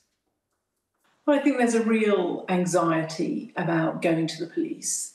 Questions that still linger over the appalling incidents at things like Charing Cross Police Station when there was very obvious misogyny in the Metropolitan Police. So victims are reluctant to speak out and they need to be supported through the process. It's why that there are specialists now who are able to do that. But I think what we've seen over the course of the last 2 days is more victims coming forward. And there certainly is a sense of strength in numbers. Women who hadn't previously been brave enough to make allegations against a very powerful and influential individual are now feeling brave enough to do so. And to be frank, that's a good thing. But do you not have any concerns or discomfort about the fact that this is, in essence, a trial by the media, not the UK's judicial system? And, you know, there are a lot of people who are questioning whether it's right that these crimes, alleged crimes, have been reported openly without there being any actual criminal charges. Well, that's why I absolutely started this interview by saying that we needed these victims to come forward to the police. We need this to be investigated both sides of the Atlantic, both by the Metropolitan Police and in Los Angeles. We need there to be a proper process. And these are serious allegations. These are criminal allegations of rape, of sexual assault, an allegation that sounds incredibly like grooming. And there will have been witnesses to all of that. And unfortunately, powerful men, and it usually is men, tend to be surrounded by a wall of silence, by people who protect them, or by people who are quite frankly scared to speak out themselves because their jobs are reliant on that individual. And what we have to see, I think, in this instance, is a proper criminal investigation. We need to get to the bottom of these allegations and there needs to be a judicial process. Do you think that there are bigger questions too for the entertainment industry? Does that have a problem with protecting people who may be committing crimes? Well, look, I think misogyny, sexual harassment and abuse is still widespread in many sectors. The entertainment industry specifically frequently runs on freelance contracts, the self-employed, and certainly my committee at the moment is conducting an inquiry into misogyny in the music industry. And the single message that we have had from women artists, from production crew, from sound technicians is that they're freelance and therefore they are reliant upon very powerful individuals for their next job. And that leads them to being too afraid to speak out, too afraid to be seen as the difficult woman because they're reliant on these individuals for their income. And I think that's a huge problem for the entertainment sector generally. It's part of the problem as well, and I suppose looking at comedy here in particular and that kind of light entertainment industry, that it's all fun, isn't it? It's a very different job to the kind of job where you go into an office, you sit at a desk and you work for 9 hours or whatever. That sense of fun, that sense of we're breaking the mould a little bit, allows people to behave in ways that they just wouldn't behave in normal society, and that has been ignored and tolerated for far too long. Sexual abuse is never fun. And that's the stark reality, and so-called comedians thinking that they can get away with sexually abusing either people who work for them or people who they've been in relationships with for fun. That's not entertainment, it's abuse. What do you think Parliament can do to further protect women and girls? Look, I think, as I said, my committee is currently midway through an inquiry looking at misogyny in sport, misogyny in the music industry, and there clearly will have to be recommendations to government as to how we can better protect, how we can look after women and girls, how we can tackle the cultures of misogyny. But I know that the DCMS Select Committee has also summoned television bosses in front of them over previous incidents. I have no doubt that in due course they will be inviting both Channel 4, the BBC, and no doubt the production companies, because their hands are not clean in this. None of these organisations appear to have effective whistleblowing policies that enable and empower victims to report with confidence, knowing that their concerns, their complaints will be investigated. And I think, as the Foreign Secretary said yesterday, there are questions that need to be answered by the broadcasters. Russell Brand denies all of these charges against him, and others have looked at what these allegations are, and also pointed out that perhaps we're looking at his behaviour. A lot of it, the public behaviour, certainly that we know happened, that we saw on film, was 20 years ago, and a great deal has changed in 20 years, hasn't it, in terms of how people behave or are allowed to behave, certainly at work and in society and in all sorts of environments. Do you think things are better now in the broadcasting industry than they were 20 years ago, or do you think they're just the same? I'd like to say that I thought that they were better, but broadcasting and the media's hands are not clean on this. And that's the stark reality, is that I am conscious that this could still very easily happen today. And to be quite frank, we can't try and whitewash this through the lens of history. Russell Brand has faced some serious allegations in the media, and I think it's absolutely crucial that those are brought to the police, that a criminal investigation takes place and that we get to the bottom of them. But I don't think we can excuse sexual harassment and sexual abuse just because it happened a long time ago. Caroline Nokes, Chair of the Women and Equalities Committee. Very good to talk to you, thank you. And just to reiterate, we're covering this story that Russell Brand has denied all of these charges against him. The Metropolitan Police have urged anybody who may have been affected to come to them directly. The BBC has also said it is launching an investigation. Now, Italy is being promised help from the EU to deal with the migration crisis on the island of Lampedusa. European Commission President Ursula von der Leyen visited yesterday after the arrival of more than 7,000 people in a week, doubling the island's population. Our international correspondent John Sparks is on Lampedusa. It's an enormous number of people to arrive in a very short period of time. How on earth did they manage to process them all so quickly, John? Well, I think they haven't, and that is why I am here. They've really struggled to do that, and I think that is why people all across Italy right now, as they take their coffee, their cornetto this morning, they're talking about Lampedusa, that the situation in this community of 7,000 people really dominating the time of the Italian Prime Minister, Giorgia Meloni, dominating the time of the leaders of the EU states as well. It's a really big deal.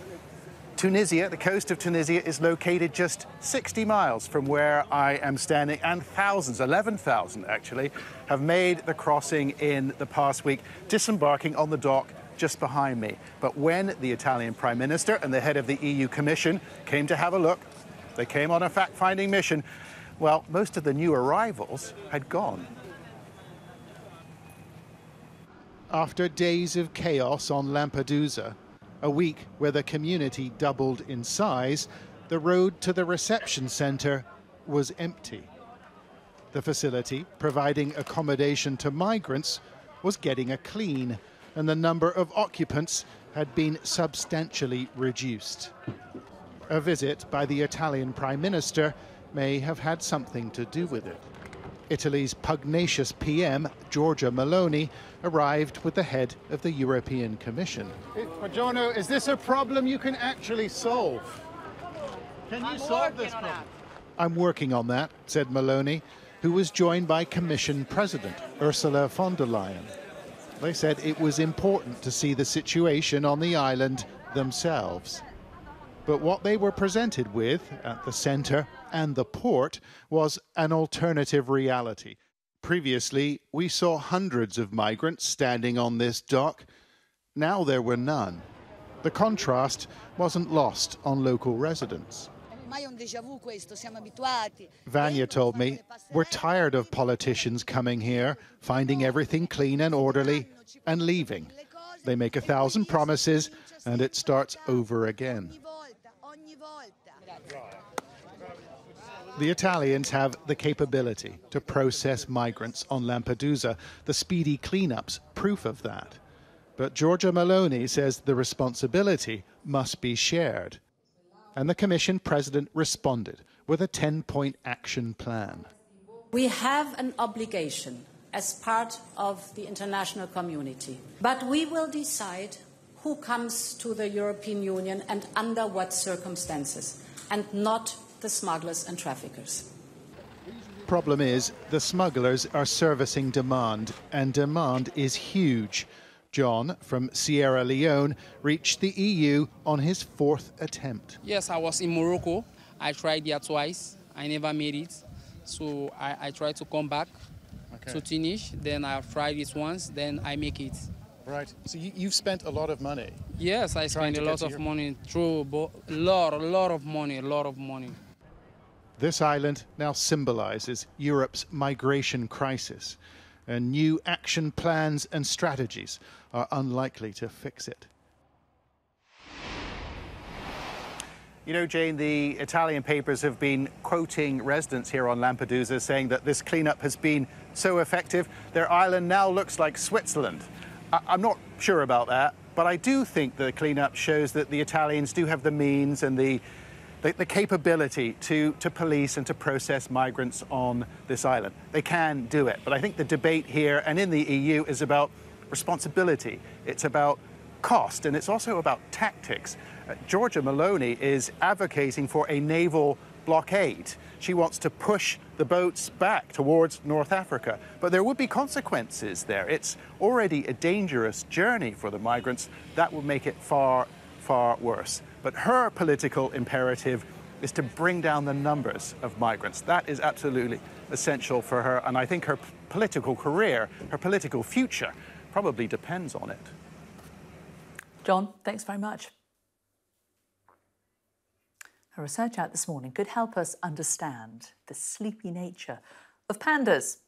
The study from Scotland's University of Stirling suggests that the black and white bears suffer jet lag, just like us, when they're held in zoos that are located further north than they usually live. Now, scientists want to look at whether pandas' moods and motivations are impacted by seasonal affective disorder. Maybe they've just been on early shifts. Still to come on Sky News Breakfast, former Welsh national rugby player Alex Popham, who was diagnosed with dementia at the age of just 40, will tell us about his epic ride for awareness. Just over a year since we said goodbye to Neighbours, it's relaunching again today. We'll hear what some of the stars think about the comeback.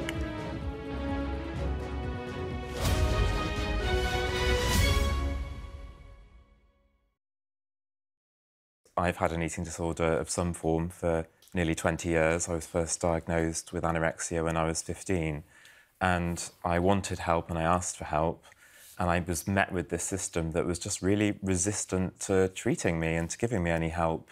And I look at this guidance and I look back to when I was in my teens, and think, gosh, I would have been perhaps eligible for this, and certainly if I'd have known about it, I might have actually asked for it because I was so unwell. Everybody I saw was telling me there's nothing we can really do. I was not actually treated for the anorexia for more than 6 years, and they said I was too unwell, that I didn't want to be treated, that I was resistant to getting better, and I felt like I was really blamed for what were the problems of the system. It was the system not treating me. And I think this is a cultural problem in the way that we treat eating disorders, that it's a very negative experience for many people in their treatment, where they aren't inspired by the prospect of reliable treatment for as long as they need it. And I think it does feed into that despair that I certainly felt when I thought that there was no help available and I'm not going to get better. And I was told actually from quite a young age that this is something you'll live with for the rest of your life. And actually there is no evidence for that. We really need to get rid of this culture that says that patients are not treatable, because actually it's the system that isn't able to treat them at the moment.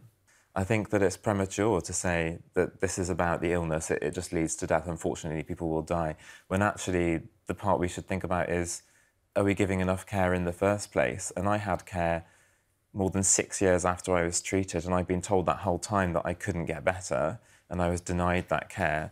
And it makes me very angry, and also really actually very sad, that what I was experiencing was preventable, because in my case, I did get better with the right support, and I am vastly different from how I was then because I did have that treatment. But if I'd have been offered it, like I said, I think I might have, you know, in that depth of despair, I might have asked for it, and I would not have had the life that I've had since. And it's not been easy, it's not perfect, and I'm not fully recovered, but I am vastly different from how I was, and that is a sign of hope, and we really need to be thinking about that as well and inspiring that with the appropriate support.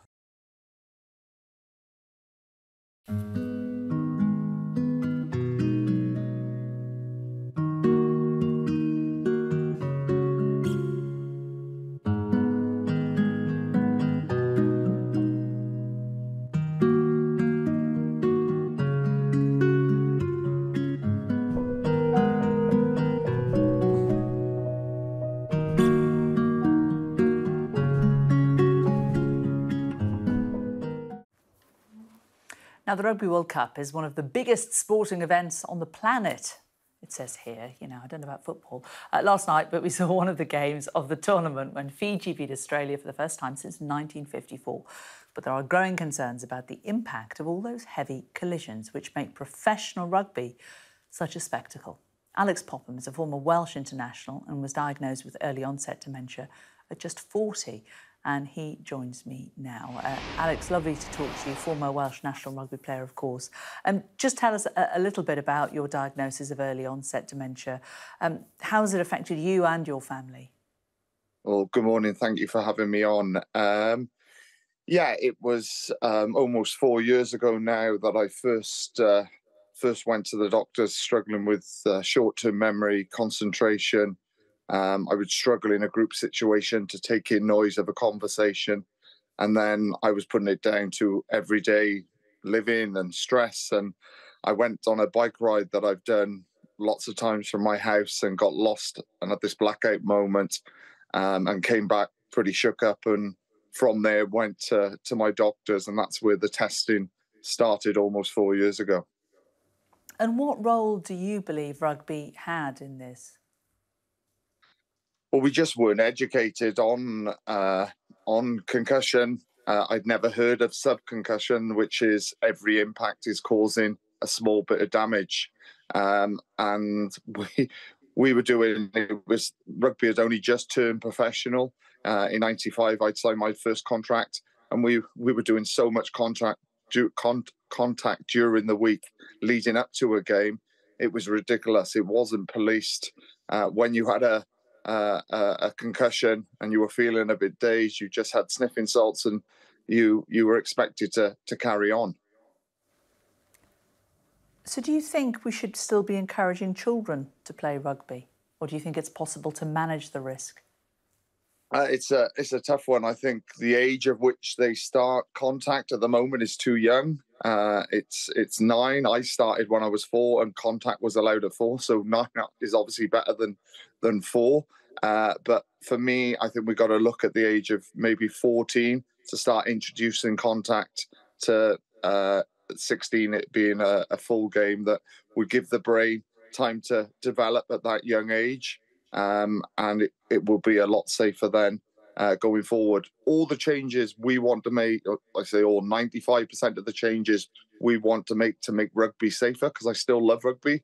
I'm cycling to Lyon to watch the game on Sunday, is off the pitch. So when there is a traumatic brain injury, a concussion, a player doesn't return in 7 days.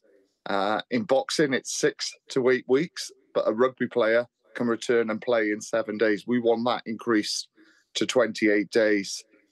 Also, the amount of contact players do in training, we want that policed like the NFL did 15 years ago. At the moment, there's guidelines, and I know some teams are very good at this, but it's not the same across the board.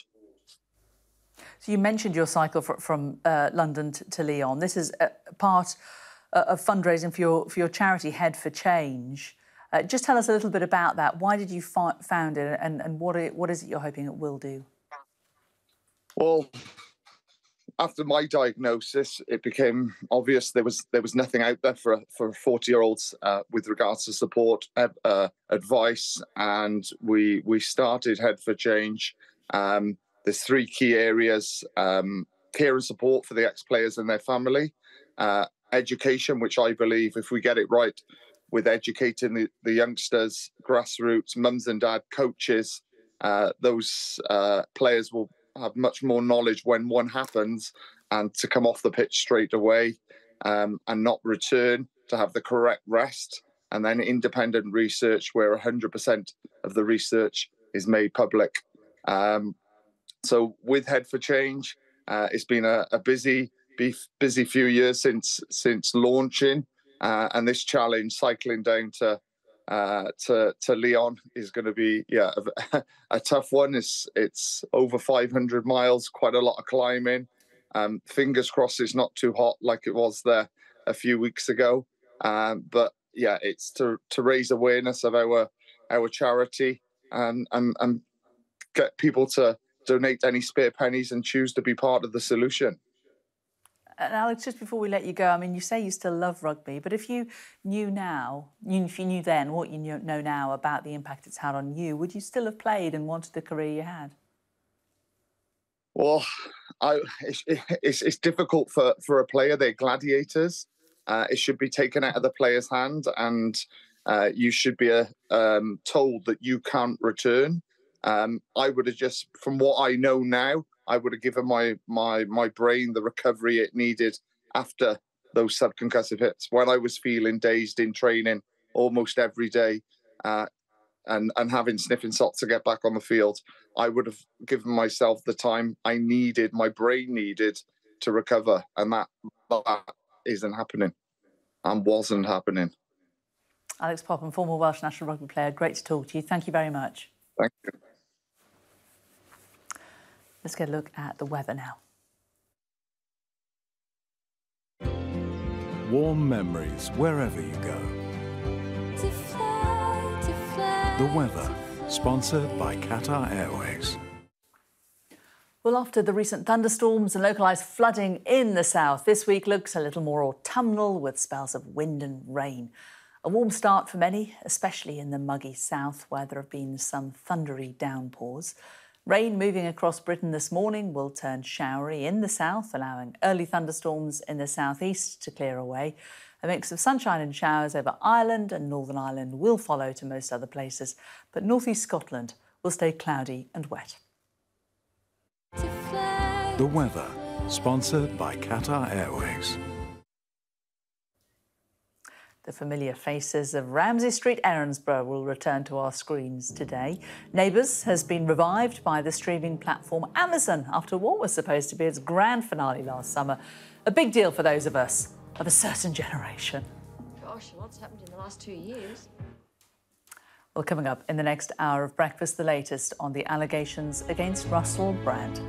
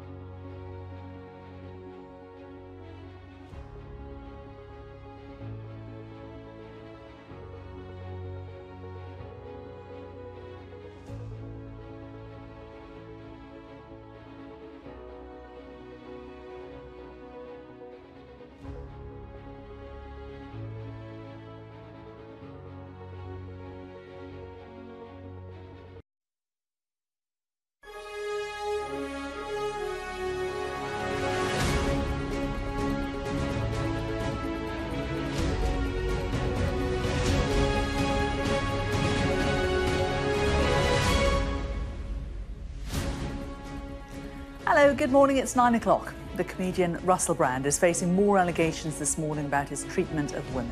The chair of the Commons Women's and Equalities Committee tells us more support is needed for alleged victims. It's Monday, the 18th of September. The Times says they've been contacted by several women since publishing claims of rape, sexual assault and emotional abuse. We've seen far too much victim blaming and shaming of individuals who need to be supported at the current time.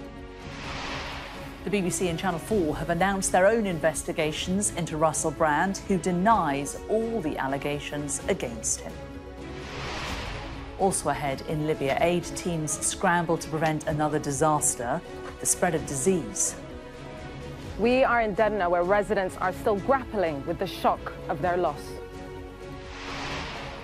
Raising the flag over liberated territory, Ukrainian forces claim a second significant gain in 3 days.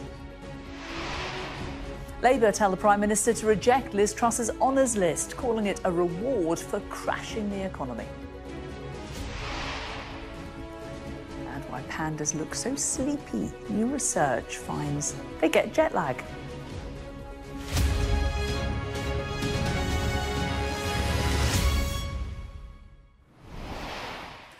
Good morning, thanks for joining us. The Metropolitan Police has urged victims of sexual assault to come forward, no matter how long ago it happened.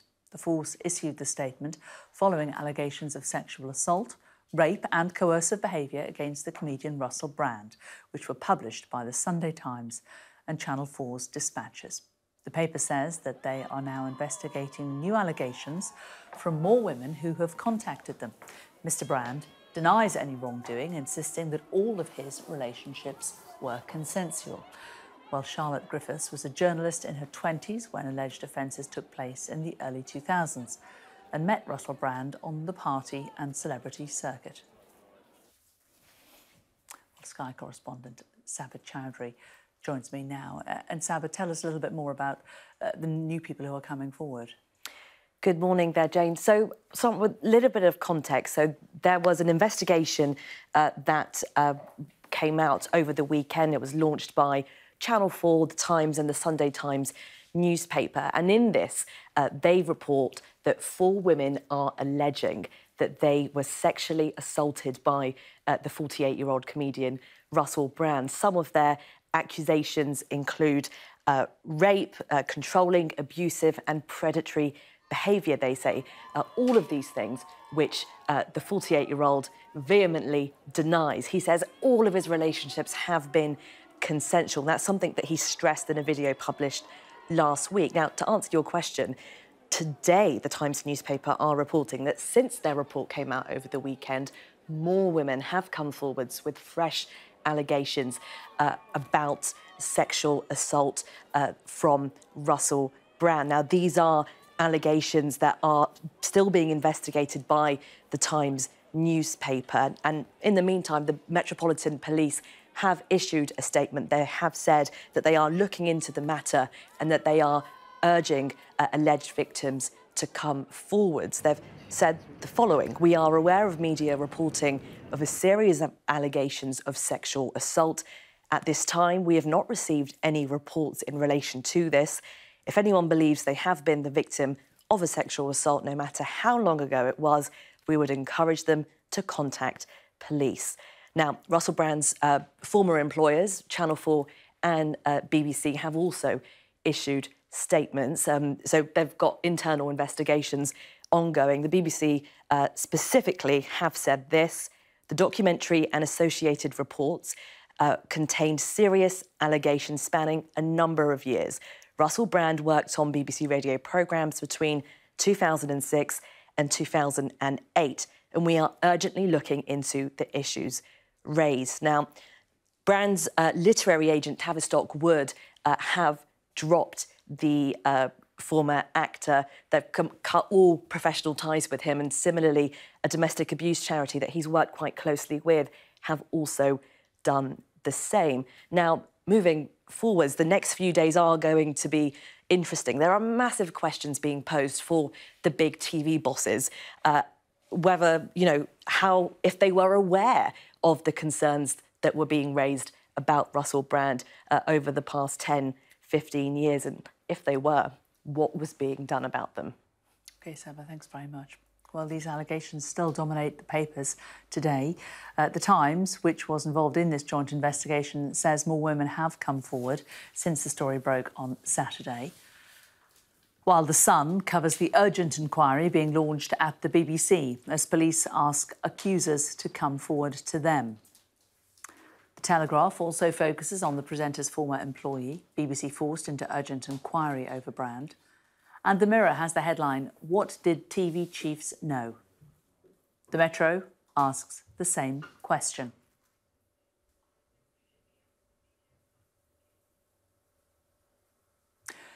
Now, a week on from the floods in Libya, more than 10,000 people are still missing in the port city of Derna. And aid workers are scrambling to prevent another disaster, the spread of disease. Our Africa correspondent, Yusra El-Baghir, is in Derna.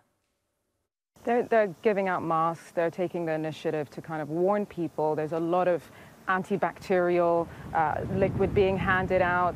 People are trying to be mindful, wearing you know, technical gear when they're dealing with bodies. Now, more than 1,000 bodies have been buried in mass graves up in the mountain, kind of further upstream from the dams.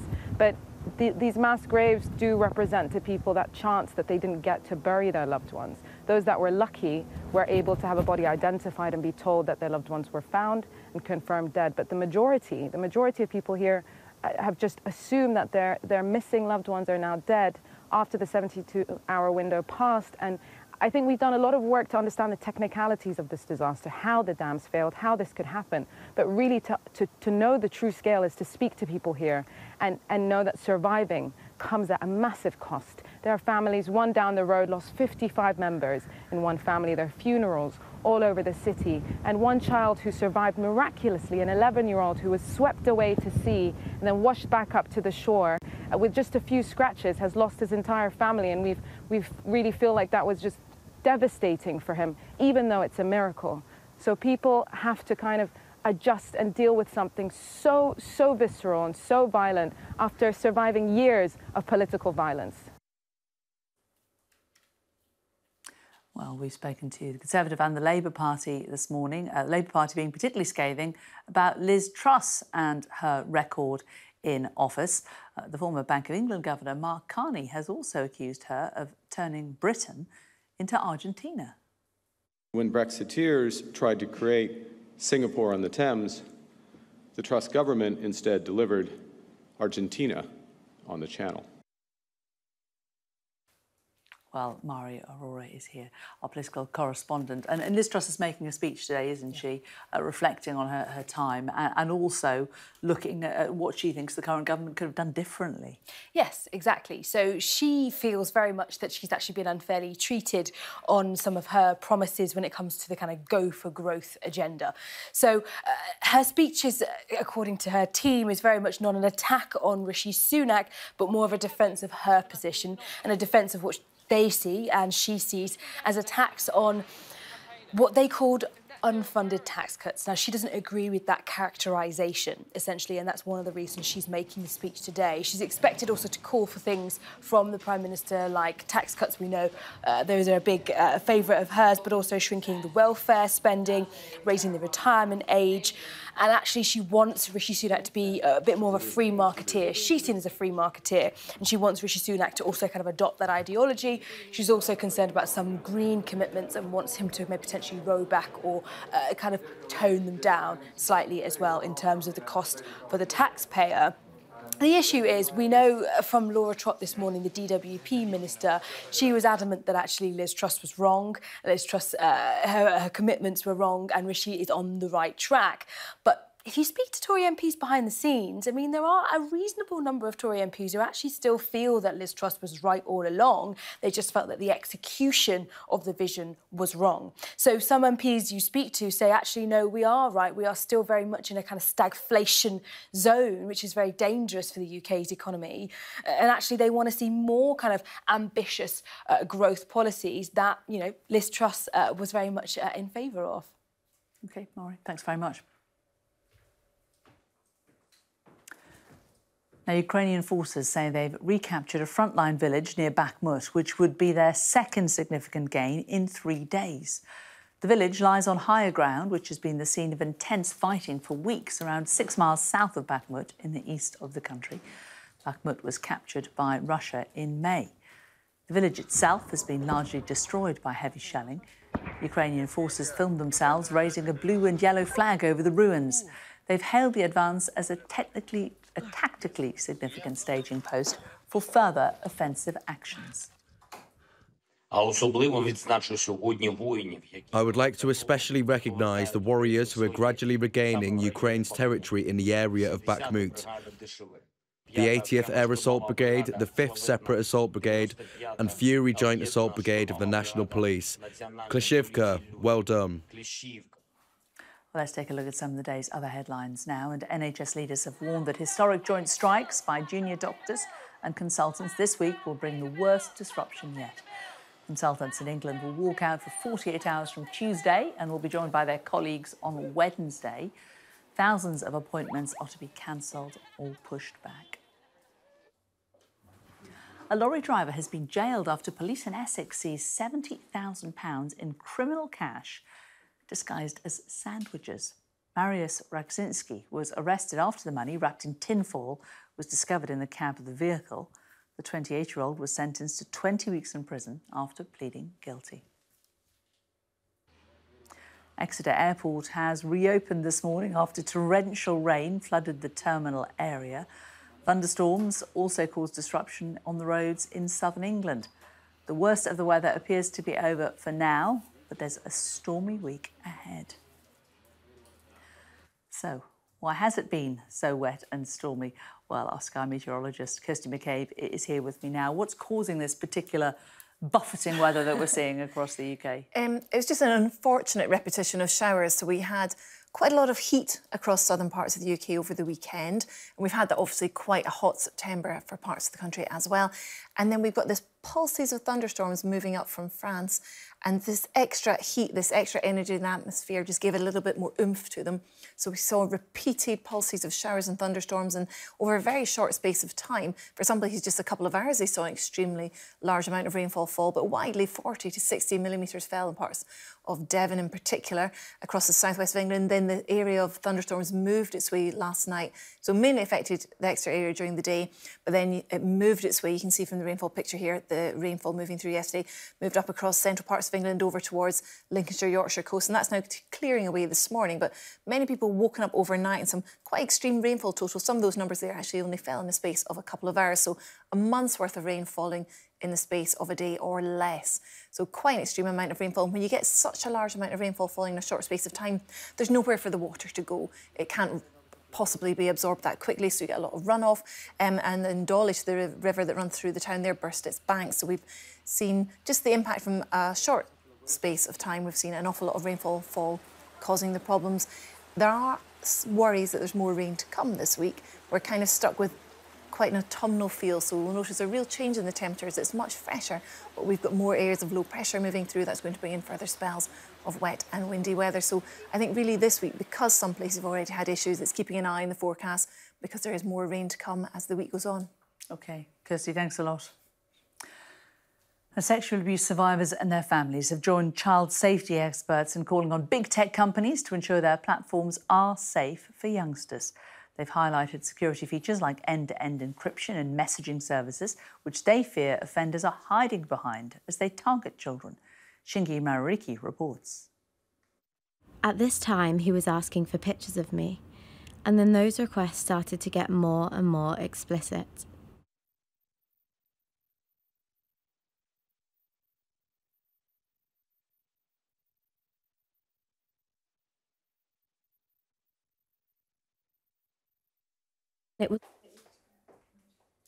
Sorry about that. We're clearly having some problems technically with that story. We will get a lot more coming up after the break. We'll try and bring that to you a bit later. We'll give you more on the aid flowing into Libya and what people need as new dangers emerge after the flood disaster. A promise of EU help for Italy to deal with its Lampedusa migrants crisis, but will it be enough? And why the dark circles? New research about pandas could hold the answer.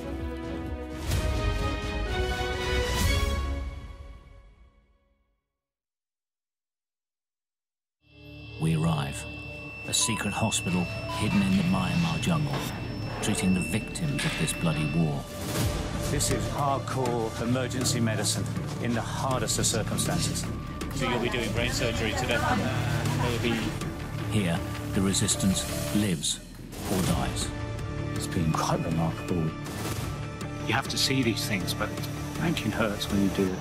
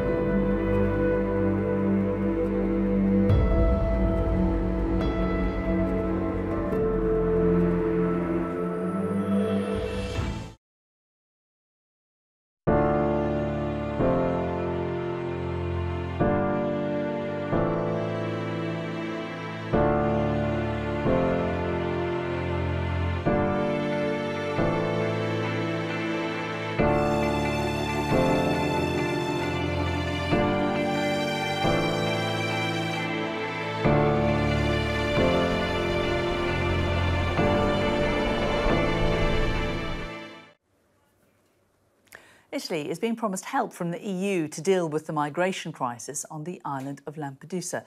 European Commission President Ursula von der Leyen visited yesterday after the arrival of more than 7,000 people in a week, doubling the island's population.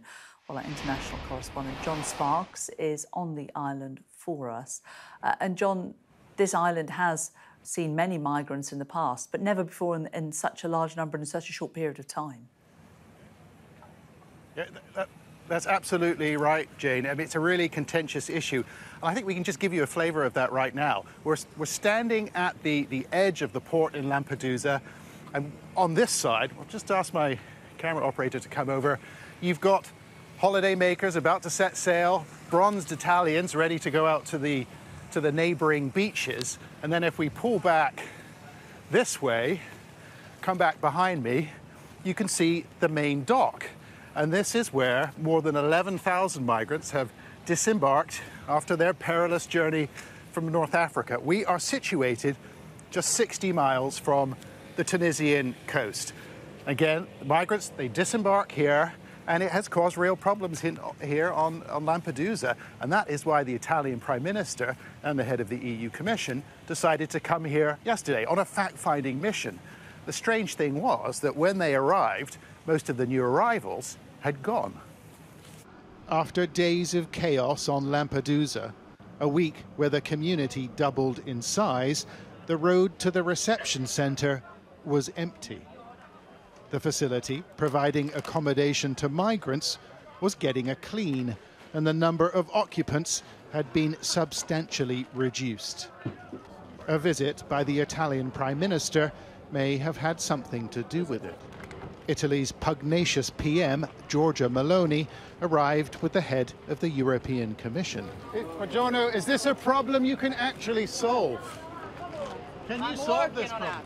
I'm working on that, said Meloni, who was joined by Commission President Ursula von der Leyen.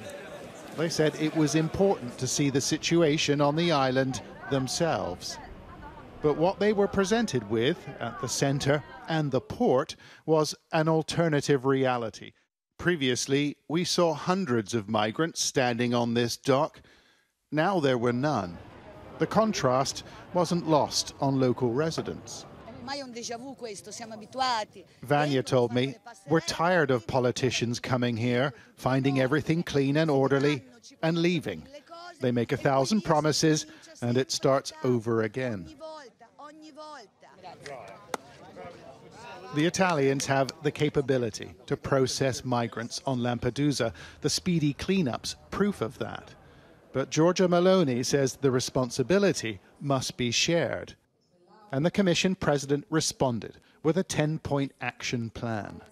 We have an obligation as part of the international community, but we will decide who comes to the European Union and under what circumstances, and not the smugglers and traffickers. Problem is, the smugglers are servicing demand, and demand is huge. John, from Sierra Leone, reached the EU on his 4th attempt. Yes, I was in Morocco. I tried there twice. I never made it. So I tried to come back to finish. Then I tried it once, then I make it. Right. So you've spent a lot of money. Yes, I spent a lot of money. True, a lot of money. This island now symbolises Europe's migration crisis, and new action plans and strategies are unlikely to fix it. You know, Jane, the Italian papers have been interviewing residents on Lampedusa, and some of them have said that this cleanup has been so effective that their island now looks like Switzerland. I'm not sure about that, but I do think the actions that we've seen over the last 24 hours reflect the fact that the Italians do have the means and the capability of both policing and processing migrants on this island. I think the issue here, both in Italy and in the EU, is about responsibility, and it's about cost, and it's also about tactics, I think. The Italian Prime Minister, Giorgia Meloni, she has advocated a naval blockade, essentially pushing back the boats towards North Africa. But there would be a consequence there in terms of the death toll. A dangerous journey would be made even more dangerous. But for her, the political imperative here is bringing down the numbers of migrants. In fact, her political career may depend on it. John, thanks very much. Well, let's return now to the situation in Libya, and emergency workers there are continuing to clear rubble in the eastern city of Derna, nearly a week after the devastating flooding there killed thousands. The number of people still missing is estimated to be more than 10,000. Let's talk now to Andrew Thomas from the Red Cross. Andrew, good to talk to you today. What's the latest from your teams on the ground in Derna? How are they managing? We've had 450 volunteers from the Libyan Red Crescent who've really been there since the moment this catastrophe happened. I mean, the advantage we have as an organisation is we are locally based. We are the umbrella organisation here in Geneva for Red Crescent, Red Cross societies around the world. And those 450 Red Crescent volunteers were either living in Derna already or in the surrounding areas. So they were some of the first on the scene. The situation is that Derna has really become much of a ghost town, really. Most of the people who survived this have now left that city. There's very little places still to live in there. It's so, I mean, you can see in these pictures, absolutely destroyed, as we all now know. Our volunteers are still trying to see if there's any chance of anybody still alive. Very, very unlikely now under rubble and so on. But they're also just trying to work out the needs of the population who have remained in the city and those who've left as well. And those needs are still very, very great. They obviously include clean water. They include basic, ready-to-eat meals. They include shelter, the things that are all required after tragedies like this. Now, the good news is that other Red Crescent societies from other countries have been able to get in and get aid in. They've come from Egypt, from Italy, from Tunisia, from Turkey. And we have somebody from the IFRC, the umbrella organisation, on their way to Derna right now to have a look and work out exactly what the ongoing needs will be, because this is not something that's going to get sorted. What are we, a week on now? It's going to take months and months and months to get that city into anything like a livable state again. And in terms of bodies, we know that there are many, many thousands of people dead there, and there is great concern about the number of bodies. But in terms of dealing with their disposal and burial, you're urging caution. Just explain a little. We are, because the dead bodies in themselves are actually not a health risk. It's a bit of a myth that they are. When dead bodies are in water, they can absolutely pollute the water, and obviously people don't want to be drinking that water because there's a huge risk of diseases, including cholera and so on, if they do. But the downside of burying people too fast is that you deny the relatives the certainty of what has happened to their loved one. And that can be very, very traumatic for the living, not to know. So if you have mass burials, you run that risk that a relative disappeared and no one knows what happened to them. So it's very, very important that it's an ordered, dignified process before somebody gets that dignified burial. And barring an impossibility of it, you find out who that person was and you let their relatives know, and if possible, you let them say their goodbye. It's no different in Libya as any other country. So, as I say, in themselves, dead bodies don't pose a health risk. Certainly a week on. You obviously need to bury bodies eventually, and bodies, of course, tragically rot and can, as I say, pollute water. But what you don't want to do is be over hasty, and what you certainly don't want to do is go for mass burials of anonymous bodies, because that really can be very, very traumatic for those left behind. While we have you, may I just ask you a quick question about Morocco? Of course, the earthquake there a couple of weeks ago now. Fears of heavy rains potentially hitting that area. Is there a real concern about landslides? There really is. The heavy rains are due on Wednesday. And at the moment, I was just speaking to a colleague just a few minutes ago who is driving up right now on some of those mountain roads. And he's been telling me for a few days now how precarious those roads are. He was saying in some cases, you can see it's basically one boulder holding back a whole lot of other boulders. And when that rain comes down on Wednesday, the real fear is that some of those sort of crucial boulders will shift and then bring an awful lot of mud and rocks down with them. And so many people there, still many, many thousands, living in incredibly precarious states. Yes, mostly now some kind of basic shelter has arrived, but most people are living in tents right next door to their destroyed houses. And those, of course, are still in the pathways of some of the rocks that could come tumbling down on them. So a very, very precarious situation there. And also it's getting very, very cold at night. 10 degrees might not sound horribly cold, but with a bitter wind as well. It's really, really cold at night. And the tents so far that have got to those people in the mountains of Morocco don't have any kind of insulation. They're not winterized in any way. They're just sheltering there from the rain. So the need's still very, very great there. And yes, you're right. To a certain extent, Morocco was overshadowed by Libya. I mean, what was the chance of two horrendous disasters over the space of 4 days? But it happened, and we have to deal with both at the same time. And that's why the British Red Cross, if you go to their website, you can donate to both the Moroccan earthquake tragedy and the Libyan flood tragedy. We shouldn't be looking to compete these things, but people can help by donating money to those two causes at the British Red Cross's website. OK, Andrew Thomas from the Red Cross. Good to talk to you. Thank you. Thanks. Right, let's get a look at the weather here now.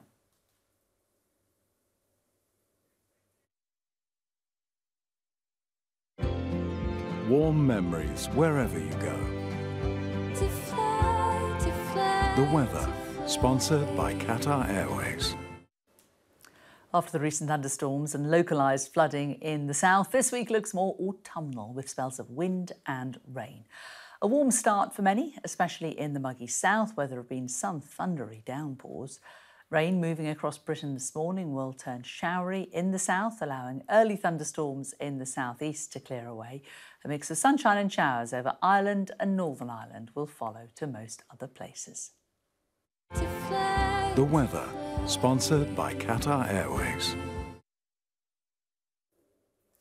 Research out this morning could help us understand the sleepy nature of pandas. The study from Scotland's University of Stirling suggests the black and white bears suffer jet lag, just like us, when they're held in zoos that are located further north than where they would usually live. Is that why they have such big black circles? Now, scientists want to look at whether pandas' moods and motivation are impacted by seasonal affective disorder.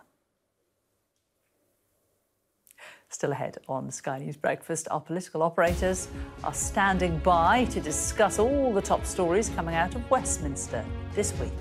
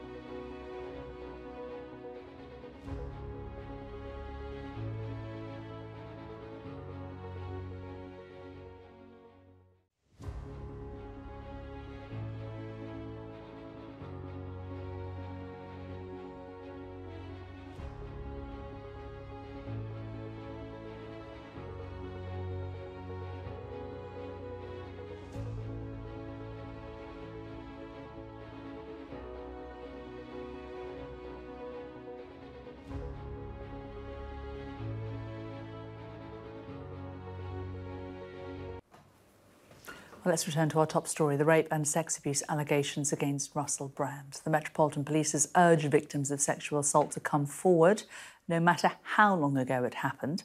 Earlier, I spoke to Caroline Nokes, the chair of the Commons Women and Equalities Committee.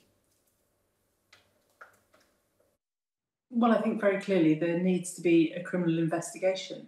In order for that to happen, these poor victims need to be supported and encouraged and empowered to go to the police and take them through a process that needs to be supportive of them. Over the course of the last 36 hours, we've seen far too much victim blaming and shaming of individuals who need to be supported at the current time and not criticised. So do you think that that is why perhaps these women feel more comfortable talking to journalists and newspapers rather than the police? Well, I think there's a real anxiety about going to the police. Questions that still linger over the appalling incidents at things like Charing Cross Police Station, when there was very obvious misogyny in the Metropolitan Police. So victims are reluctant to speak out, and they need to be supported through the process. It's why that there are specialists now who are able to do that. But I think what we've seen over the course of the last 2 days is more victims coming forward.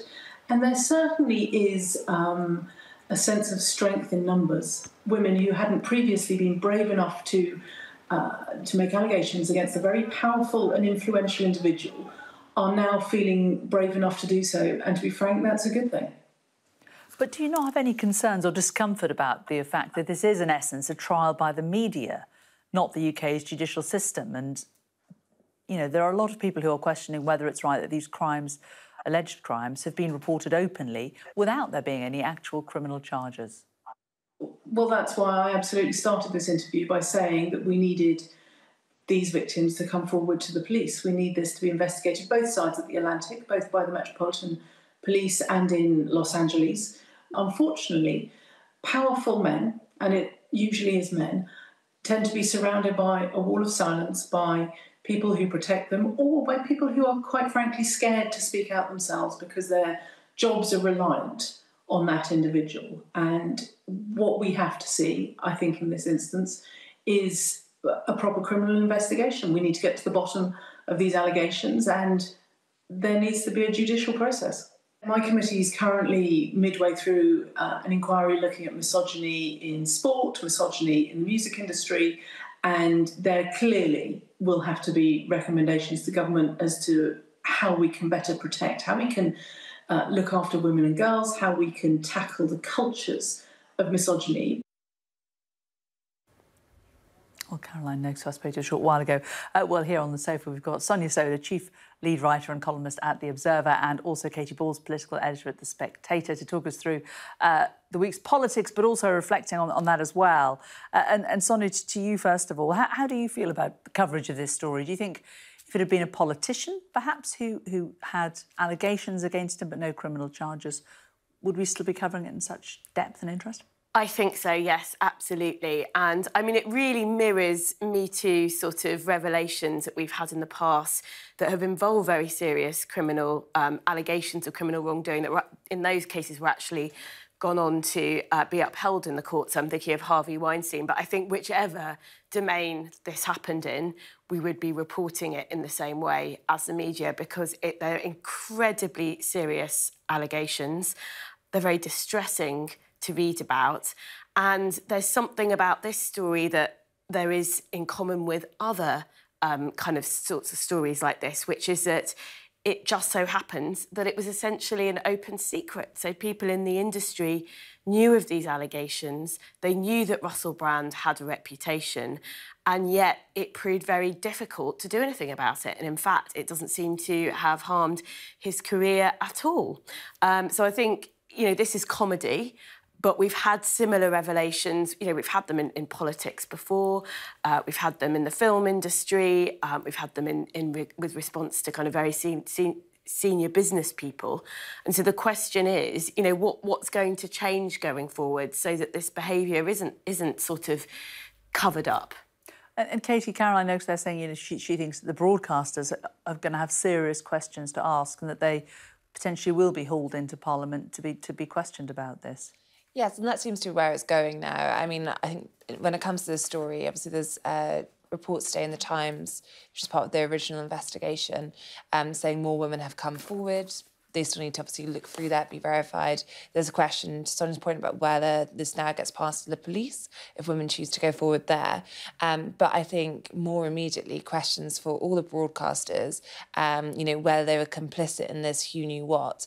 And it does feel as though the hints so far that this could be a case where they are asked to come before Parliament, you know, before committees and pressed in that sense.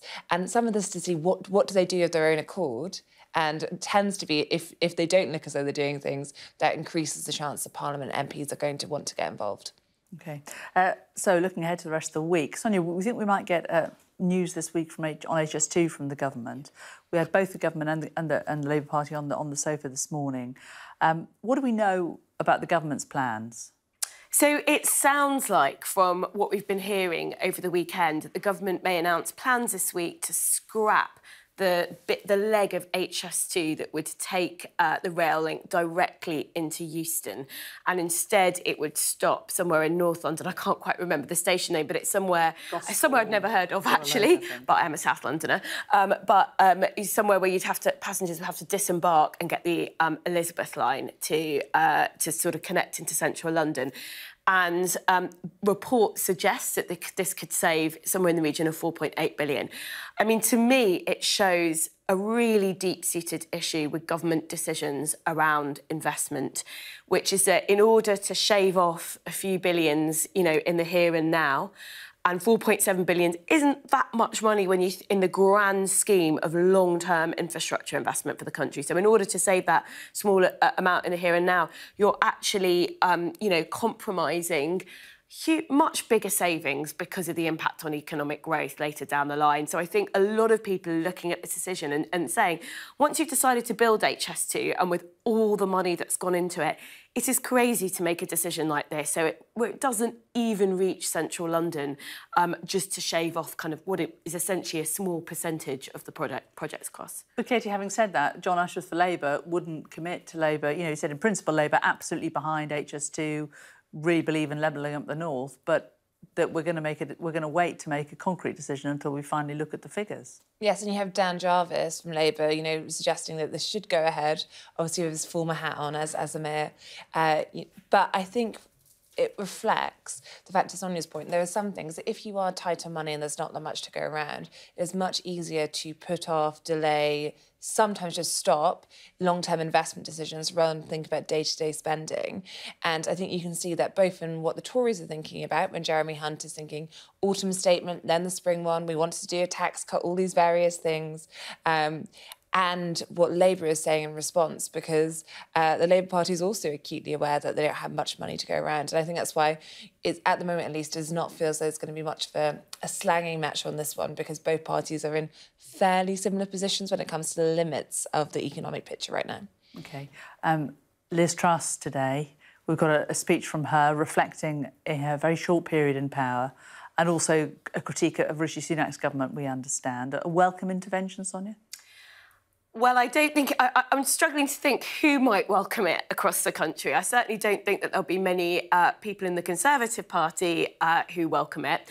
I think it's a period that lots of MPs would rather forget, quite frankly, because if we look at what she achieved in her premiership, she and her Chancellor, Kwasi Kwarteng, they effectively took decisions that everyone warned at the time, most economic experts warned, were going to have huge consequences, and they did. They tanked the economy, and they had to resile from it, but it's also had a long-term impact. So the steps that they took and the impact that that had on the market, that has undermined, in a long-term way, bond markets' confidence in government bonds, and it's had a permanent impact on the cost of borrowing. So we now pay more as a country to borrow than we would have done had Liz Truss not undertaken the steps that she had. But in this speech, I mean, she's coming out fighting. She's saying, you know, yes, maybe I tried to do a bit too much too quickly, but I was still right. And actually, it was people, you know, it's the rest of the world that wouldn't fall into line with what I wanted to do. And I think that there are some in the Conservative Party who will feel that that is a bit rich. Kate, there are some that may feel it's a bit rich, but also there are, even though Sonia said that, you know, she hasn't really got any supporters in the party, there are a lot of backbenchers still who believe in her plan for growth, aren't there? Yeah, I think you have to separate MPs who believe in Liz Truss as the politician they want to lead the party or even have much of, you know, a front-facing role, and MPs who agree with lots of the ideas she had and think that execution was wrong. So I think that you speak to someone who is sympathetic with the ideas, who think that Liz Truss should be owning up more to the fact that, you know, it's not just, as we're expecting her to say in the speech, you know, institution, MPs out to get her. She herself made mistakes. And then I think there is this point, which is, who is Liz Truss trying to speak to right now? And it feels as though it's not as though Number 10 are going to be listening to the speech thinking, oh, well, that's a good one for the autumn statement. But I think you could have a situation whereby if the Tories do lose the next election, current polls suggest they'd be on course to do that, there will be a battle of ideas. And therefore, I think some of Liz Truss's thinking could be, advanced by MPs. But again, I think that is, that's why some of the ideas are worth probably listening to, because we might hear them later in terms of what the Tories will be talking about if there is a defeat. But I think that's different than, firm support for Liz Truss, which I don't think there is much of in the Tory party. And Sonia, final thought, Labour trying to block Liz Truss's list of honours. I mean, they're not going to have much success, are they? I mean, probably not, but I think it's a good thing for them to be picking a political fight on, because I think it exposes one of the, the craziness of the honours system, really, which is that I think you can justify an honours system absolutely to reward people who have objectively contributed to the country in all kinds of ways. But too often the honours system acts as, presents for people close to a Prime Minister who've done their job. And Liz Truss, she's had one of the shortest terms as Prime Minister ever. So the idea that she gets to hand out these gongs, as a result of her disastrous premiership, feels really galling. So I think it's a very good line for Labour to attack on. OK, we're going to have to leave it there, I'm afraid. Sonia Soda, Katie Balls, thanks both for taking us through what's going to be happening this week in politics. Coming up, it's just over a year, of course, since we also said goodbye to Neighbours, as well as Liz Truss. It's relaunching again today. We'll hear what some of the stars think about the comeback.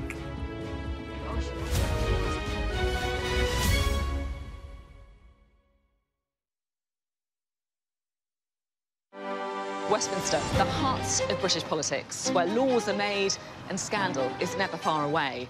Whether it's how much rent you pay, the school your kids go to, the businesses that survive on your high street. What happens here matters. But it's time for a new type of politics show. We'll focus on the issues that affect you, but we promise to have a bit of fun along the way. So join me as we analyse, explore and discover on the Politics Hub on Sky News.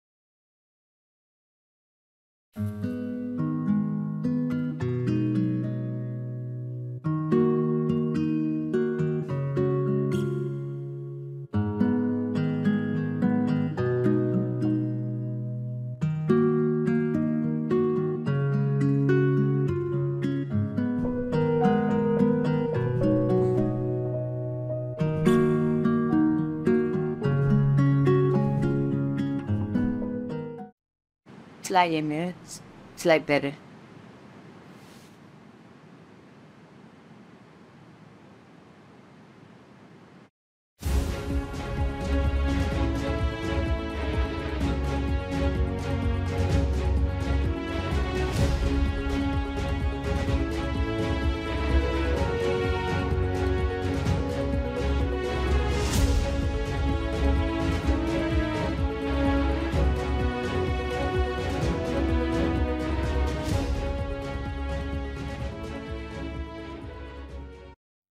Fly Emirates, fly better. Now, the Metropolitan Police says it'll be talking to the Sunday Times and Channel 4 after they published allegations against the comedian Russell Brand of rape and the sexual assault of 4 women. The Met wants any potential victims to contact them and to know how to report crimes to the police. Russell Brand denies the allegations, and Sky News has also approached him for comment as more women come forward with accusations. Well, the entertainment journalist Caroline Frost joins me now to talk more about this. And Caroline's been quite a sort of 48 hours, hasn't it, on this story? What do you make of how it's unfolded? Very interesting. It's moved so quickly. So just a few days ago, we were told there would be a huge expose about somebody. We didn't know what. Very much in keeping with the Me Too movement and bringing historic allegations to light. And then, of course, over the weekend, Russell Brand made a preemptive statement that he knew he was the subject of this investigation. And he used his very powerful platform to refute and reject what he called baroque allegations.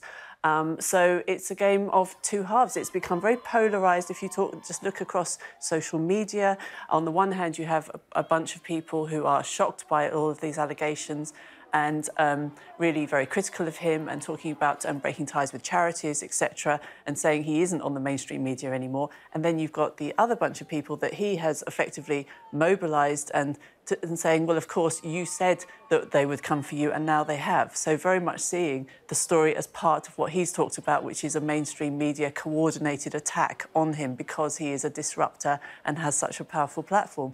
So if we accept that we have to say that he has rejected all of these allegations against him and said that anything that happened in his previous life was within the context of consensual relationships, and we accept that the allegations are very serious and ongoing, it's a very interesting cultural sort of chasm that is breaking apart between people who are rightly critical of him and then people who are rightly protective and saying there is a case to be answered but not in the media and court of public opinion. It's a huge story of which he is effectively the totem.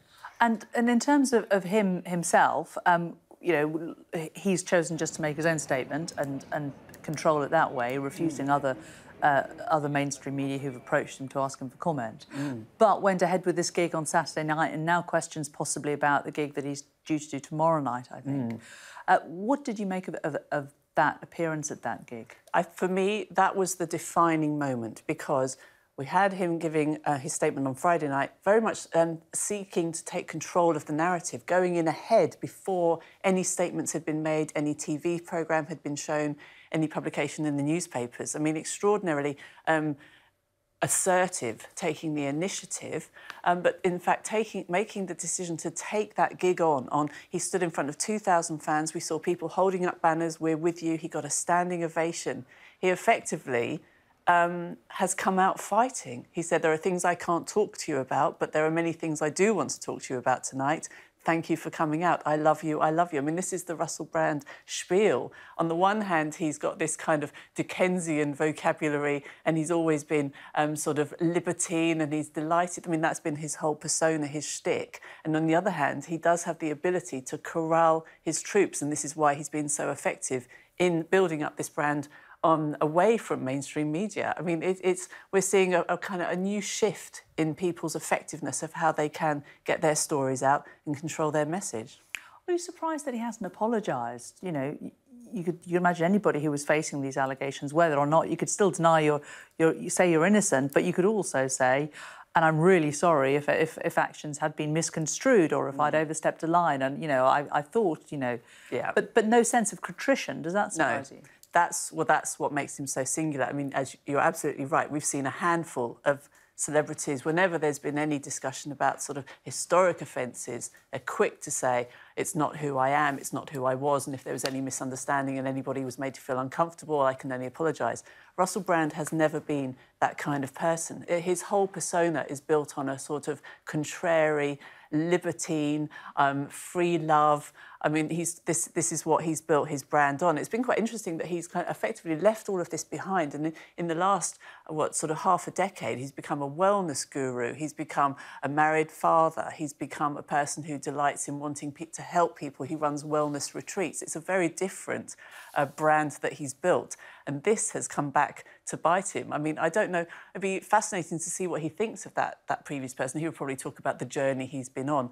But I mean, at the time, he never said he was anything other than a man looking to get far more and more notches on his bedpost. And many people were willing to help him in that, I should add. I mean, we've both journalised, we've seen women throwing themselves at him, very charismatic person. The big questions are whether he has exploited that position to meaner ends. Caroline Frost, entertainment journalist. Interesting to talk to you. Thank you very much. Right, let's get a quick look at the weather. Warm memories wherever you go. The weather, sponsored by Qatar Airways. Well, after the recent thunderstorms and the localised flooding in the south, this week looks more autumnal with spells of wind and rain. A warm start for many, especially in the muggy south, where there have been some thundery downpours. Rain moving across Britain this morning will turn showery in the south, allowing early thunderstorms in the southeast to clear away. A mix of sunshine and showers over Ireland and Northern Ireland will follow. The weather, sponsored by Qatar Airways. Coming up on Sky News, we'll be getting more reaction to the ongoing news about the comedian Russell Brand. Stay with Sky News.